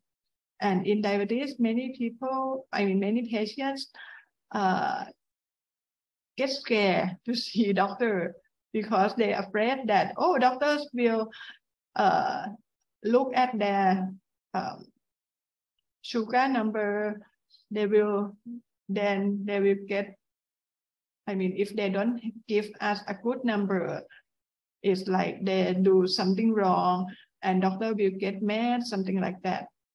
Yeah, so let the patients talk to patients is one technique that is very good that I want to share. We can also do, we also not only like a class, a group like this, we also have like a booth that we divided into like different complications and different stations. So with lots of things on the table, people come in and they ask about, I mean, their personal problem. So that's another way to attach people to get more into their problem. At each booth, I mean, in order to bring our technique that quite success is that we have like a passport. So we set up 10 booths today. If patients come or I mean caregivers come, and then everyone will get the passport. If they can get to all the booths, they get 10 stamps. Then at the end, they will get something like gimmick or gift, small gift back home. That's something they like. So this way we make sure that everyone stop by all the booths.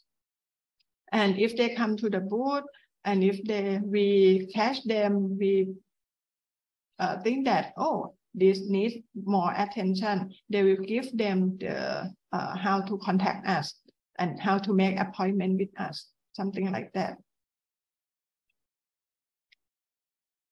Again, in the past 3 years, we could not do anything like that. So we do education, patient education online. At my hospital and many other hospitals, we develop our online platform. For Sirirat, we have Sirirat Connect. that patients can connect to doctors. They can make appointment. They can talk to doctors on the appointment day. They can talk to doctors, discuss about their problem. So we see each other online. For the diabetic foot clinic, we set up in Thailand. Line application is something like WhatsApp or WeChat, but in Thailand, Line application is the most popular one. Even elderly people, they get to it. They have fun playing with Line, communicate with people with Line. So our diabetic foot clinic, we set up the Line group for diabetic patients at our hospital. So, and we have our nurse to be a manager for this clinic. If they have any problem, they will knock the door by sending message to this Line group, and then our nurse will directly contact that patient. And later on, we found that this group is not just for doctor-patient relationship, I mean, healthcare provider and patient's relationship. It also creates a group of patients' relationship. So patients talk to patients. And one good thing is that when they share their own experience in this group, we can see their message also. So we make, because you know that sometimes when patients talk to patients, they recommend something not good, right? Because they got something else or they have their own belief. So this way they talk to each other and we still can monitor that. If it's not correct, then we can intervene, we can explain. So this is something fun that we do right now in terms of education and patient care. In the past, for the media, education media, in the past, we create like flip chart, we create like a handout and book, and later on we create like CD. But right now, you know, most of the PC, they don't have CD anymore. So right now, so we make like many clips. Like for example, during the COVID, we are worried that if patient accessible is a big problem during the COVID. We are worried about that, so we create this. We work with the doctor surgeon, and we create this video clip how to do your own wound care at home, and then we share this to our patients. We also, I mean, during the COVID, we don't want them to get unexpected foot ulcer. So everyone suggests patients not to walk much, don't walk too much. And also, most of elderly with diabetic foot problem, they were locked down inside their house because they cannot go out much. And we don't want them to get immobilization syndrome. So we create another set of video that show how to do exercise, non-weight bearing exercise program at home. So even though they have like ulcer, they have foot ulcer, they still can do sitting exercise at home. And we divided it into exercise for stretching exercise for upper limb, strengthening exercise for upper limb, stretching exercise for lower limb, and strengthening exercise for lower limb. And we create this QR code and share to everyone. We use the current like popular social media like Facebook and our Line group, Instagram, something like that. Yeah. So this is something we do. Okay, I think this is my last slide. When we do education, it needs effective communication, and communication does not mean just we tell the patients. If we tell the patients, but they don't respond to us or they don't do what we try to convince them to do, it means that our communication is failed. So we need to monitor it by patients' response. If patients don't respond well, we need to explore further why, what's wrong. We need to understand them more, or they have to understand us more what is the communication gap. And another thing I always teach my residents, people may hear your words, they listen to everything, they hear your words, but they feel your attitude. We found that if we show them our attitude, our willing to help, and if the whole team show that all together, it will be a huge power that convince patients to follow our recommendation.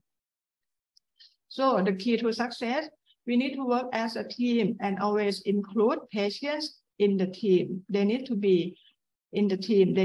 We need to discuss with them also. We need to understand their lifestyle. And diabetic foot is a long-term problem. So finally, we will become friends, and then we walk together with them for life. Thank you. Thank you, Gulapa. Wonderful presentation. The next will be, sorry, there's a question. Yeah, how much importance is given for post-amputation rehabilitation and psychological counseling to amputee patients who are on prosthesis? Thank you for your question. It's very, very important. We have at our hospital right now, we have we call it clinical trust, like a protocol, set up the protocol that we work with the surgery department. We will talk to patients since before the amputation. In rehab, we call pre-amputation phase. If it's not an emergency case, we will talk to patients before amputation, and we discuss with them and explore, support their mind since before amputation. But if we miss that, then post-amputation, we will approach patients, we will discuss with them, and it has to be holistic care, not only look at the physical loss, but also their mind, how they feel and what they need. And then we can go with them once we understand their needs. Thank you, Gulapa. I think we move to the last country, Vietnam. Dr. Mai Chongji will actually present on the Vietnam perspective. Dr. Mai, you have the floor. Thank you. Yes, thank you. Can you see my slide now?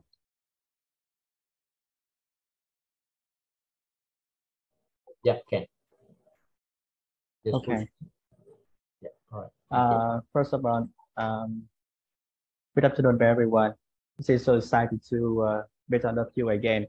Our topic today is World Diabetes Day, Education to Protect Tomorrow. I am an endocrinologist, so I have opportunity to follow our diabetes patient from the beginning of the disease to the end of stage of their lives. At the time of diagnosis, the patient could not imagine the diabetic road which they had to go through until the last moment of their life was so harsh. They had to face a lot of diabetic complications at the end of their lives. In a very recent study in Vietnam, we found that the diabetic patient often disregarded the disease at the early stage, but got to terrify at the complication later. So the endocrinologist set up the goal, the target of treatment, not only glycemic control, but also further reducing, protect from the complication in the future for patients. And the most important thing, we have to empower the patient by providing them the knowledge and the skill to help them manage their disease and help them cooperate with the healthcare staff to share the target of treatment. In the last year, our lives become the same as the time before the then pandemic period. But we also have some new adaptation activities for both healthcare staff and patients. We had the International Face-to-Face Wound Conference in July. Can you see Professor Harris there? Okay. And we also have periodic discussion among doctor and nurse. The content is not only the diabetic food, but also the various fields of wound care and case discussion. I believe case discussion with step-by-step instruction and analysis is one of the most important education activities.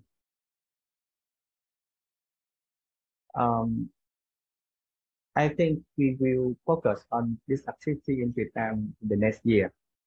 We also did some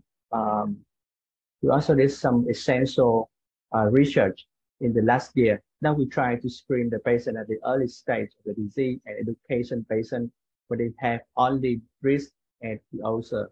And we also cooperate with family doctors to help us screen patients for this activity.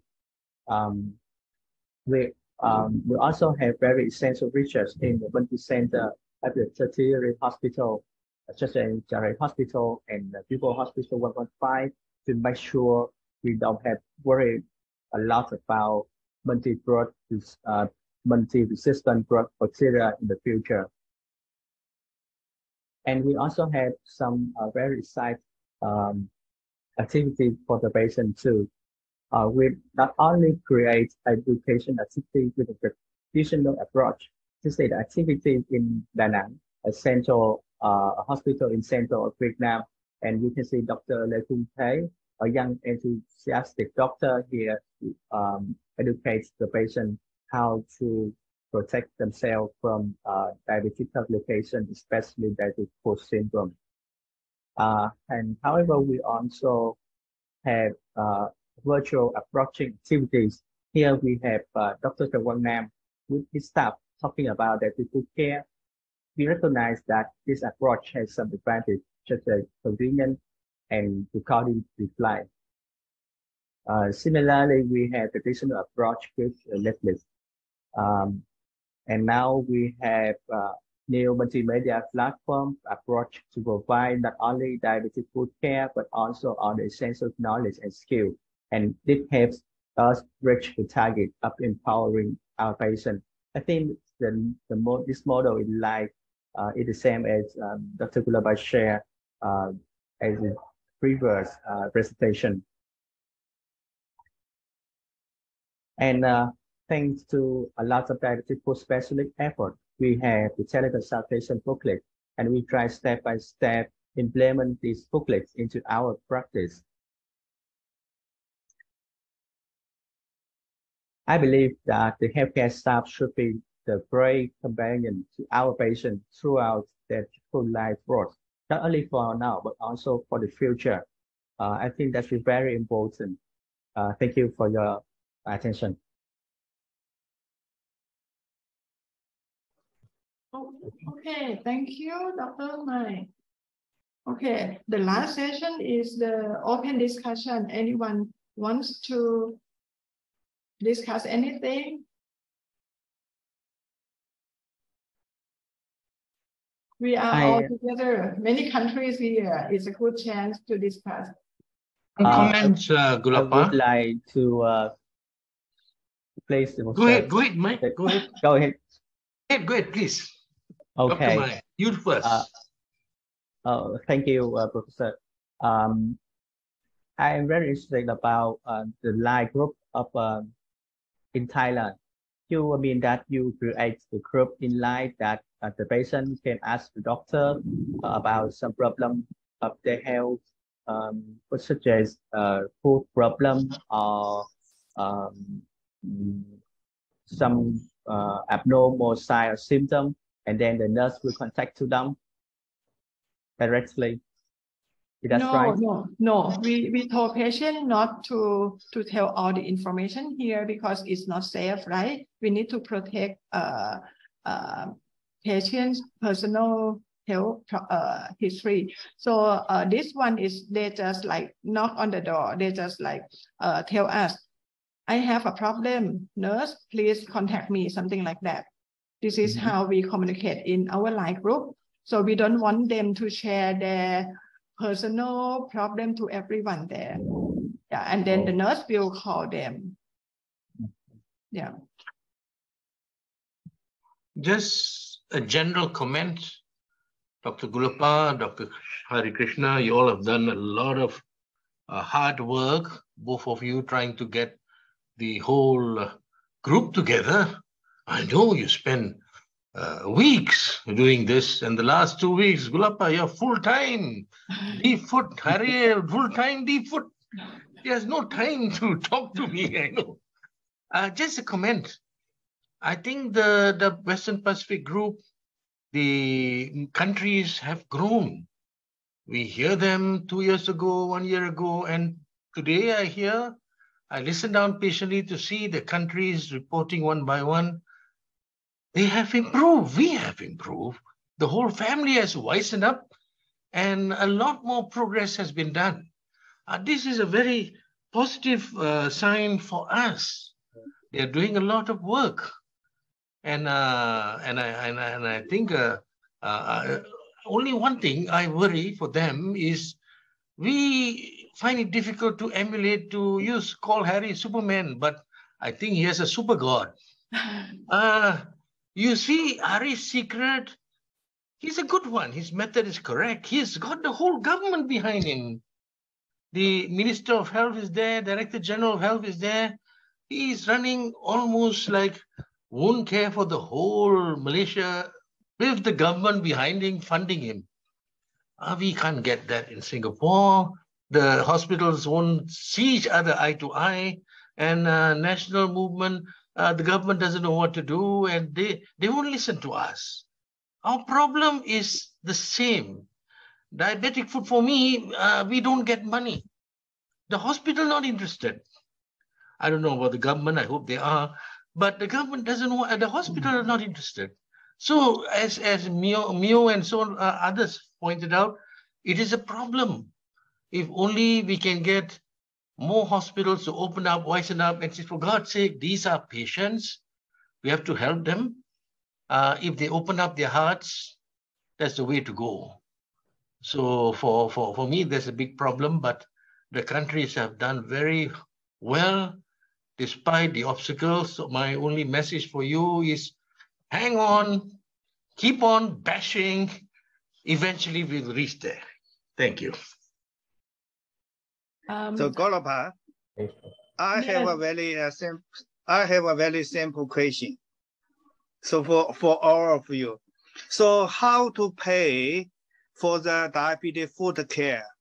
So foot care such as casting and a specific designed shoes from this region, from different countries, such as Singapore, such as Australia, such as Thailand and Malaysia, and so on.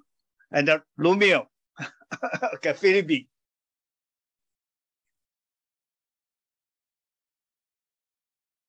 Anyone wants to answer first?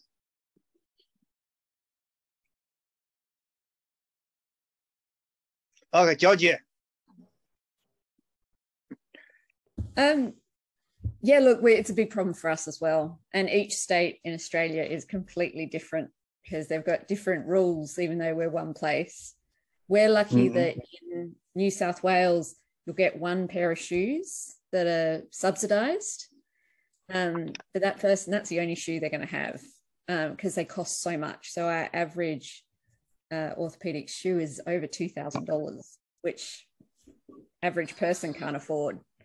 So yeah, it's a serious problem. And then of course it's people, I mean, culturally sensitive shoes as well, because some of our indigenous folk need to walk on the ground barefoot to, connect with the country. And so there are, and also it gets really hot. I work out in the bush and you're at 45 degrees, trying to get someone into an orthopedic shoe is very hard. So having those, things are changing, and that's where Gulpa was good for us, just to show that there are differences out there and we are sort of getting changes. But no, it's very hard. We have not sorted that out here. So one pair of shoes for one patient, if needed. How long? 5 years, 10 years, or anytime if needed? We're yearly. We get a new pair each year in New South Okay. Wales. So that's in one state. Yeah. Okay. Yeah, I can share my experience. In Thailand, we are lucky that we work with the government, I mean the Ministry of Health, and then they understand that diabetic foot is very important. It's a huge problem. So we attach the footwear to the screening protocol program. So for Thailand, if patients got screening and they are at high risk, that patients can get a free pair of insole, custom-made insole, and a free pair of shoes yearly, once a year. Yeah, so that's the system in Thailand. I think in some countries, like in mine, Australia is lucky, 2,000 every year. Oh God, we can't get 200 every year. But in some countries like ours, the way to go about the problem is to do a research project.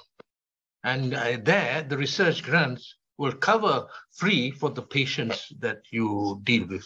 And that's how we have been going on for 20 years, from one grant to another. And my patients get free. So that's the only way. Maybe other countries might follow the same way. Unfortunately, the hospitals won't pay. And the government has not thought about it. Gulapa, maybe you are the first to go. You are the expert. You are the Superman of footwear. I would say, Gulapa, yes.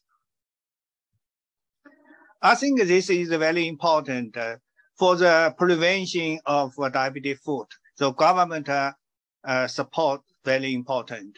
So if we know something in different area, we can do something more in equal policy for us. Yeah.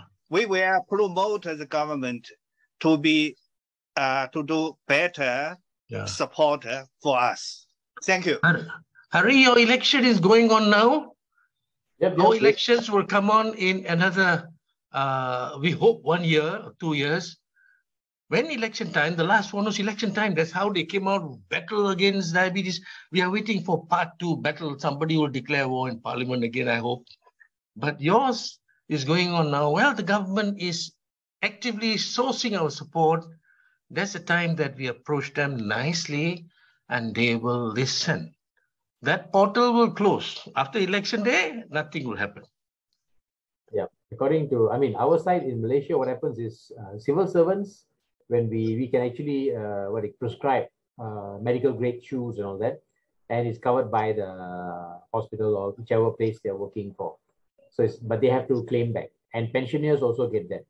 And then those who are in the private sector who actually work for, who actually pay their social security, also is covered. That means every year at least one pair of proper customized orthoses and shoes are actually given. So that we have. But those who are neither here nor there, that is the one that's a problem.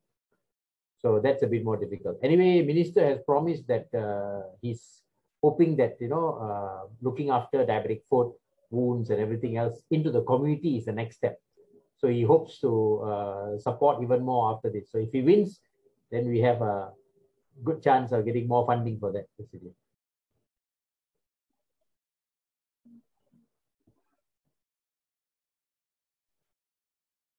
Okay. I would say we had to convince our politicians that a shoe is as important as a wheelchair. Like get them to understand that it's a wheelchair. It's important to subsidize as, crutches are a wheelchair. It's a tire. Yeah. Good thought, Georgina. I didn't think of it that way. We have to fight that way. And that's a very good point. It's not fashion, We're not doing this to look pretty, sadly. Okay, I think with that, I would like to thank all of you all, and also what do you call this, Dr. Gulapa and the whole team to be with us the whole time for this session, and wish you all the best and happy World Diabetes Day. And most importantly is prevention, prevention, prevention, education, education, education. So we'll see you back soon, and it's nice seeing all of you all, but you know, physically, hopefully next year we can meet physically. All right. So with that, thank you very much. Take care. Thank you, everyone. Thank you. Thank you. Thank you.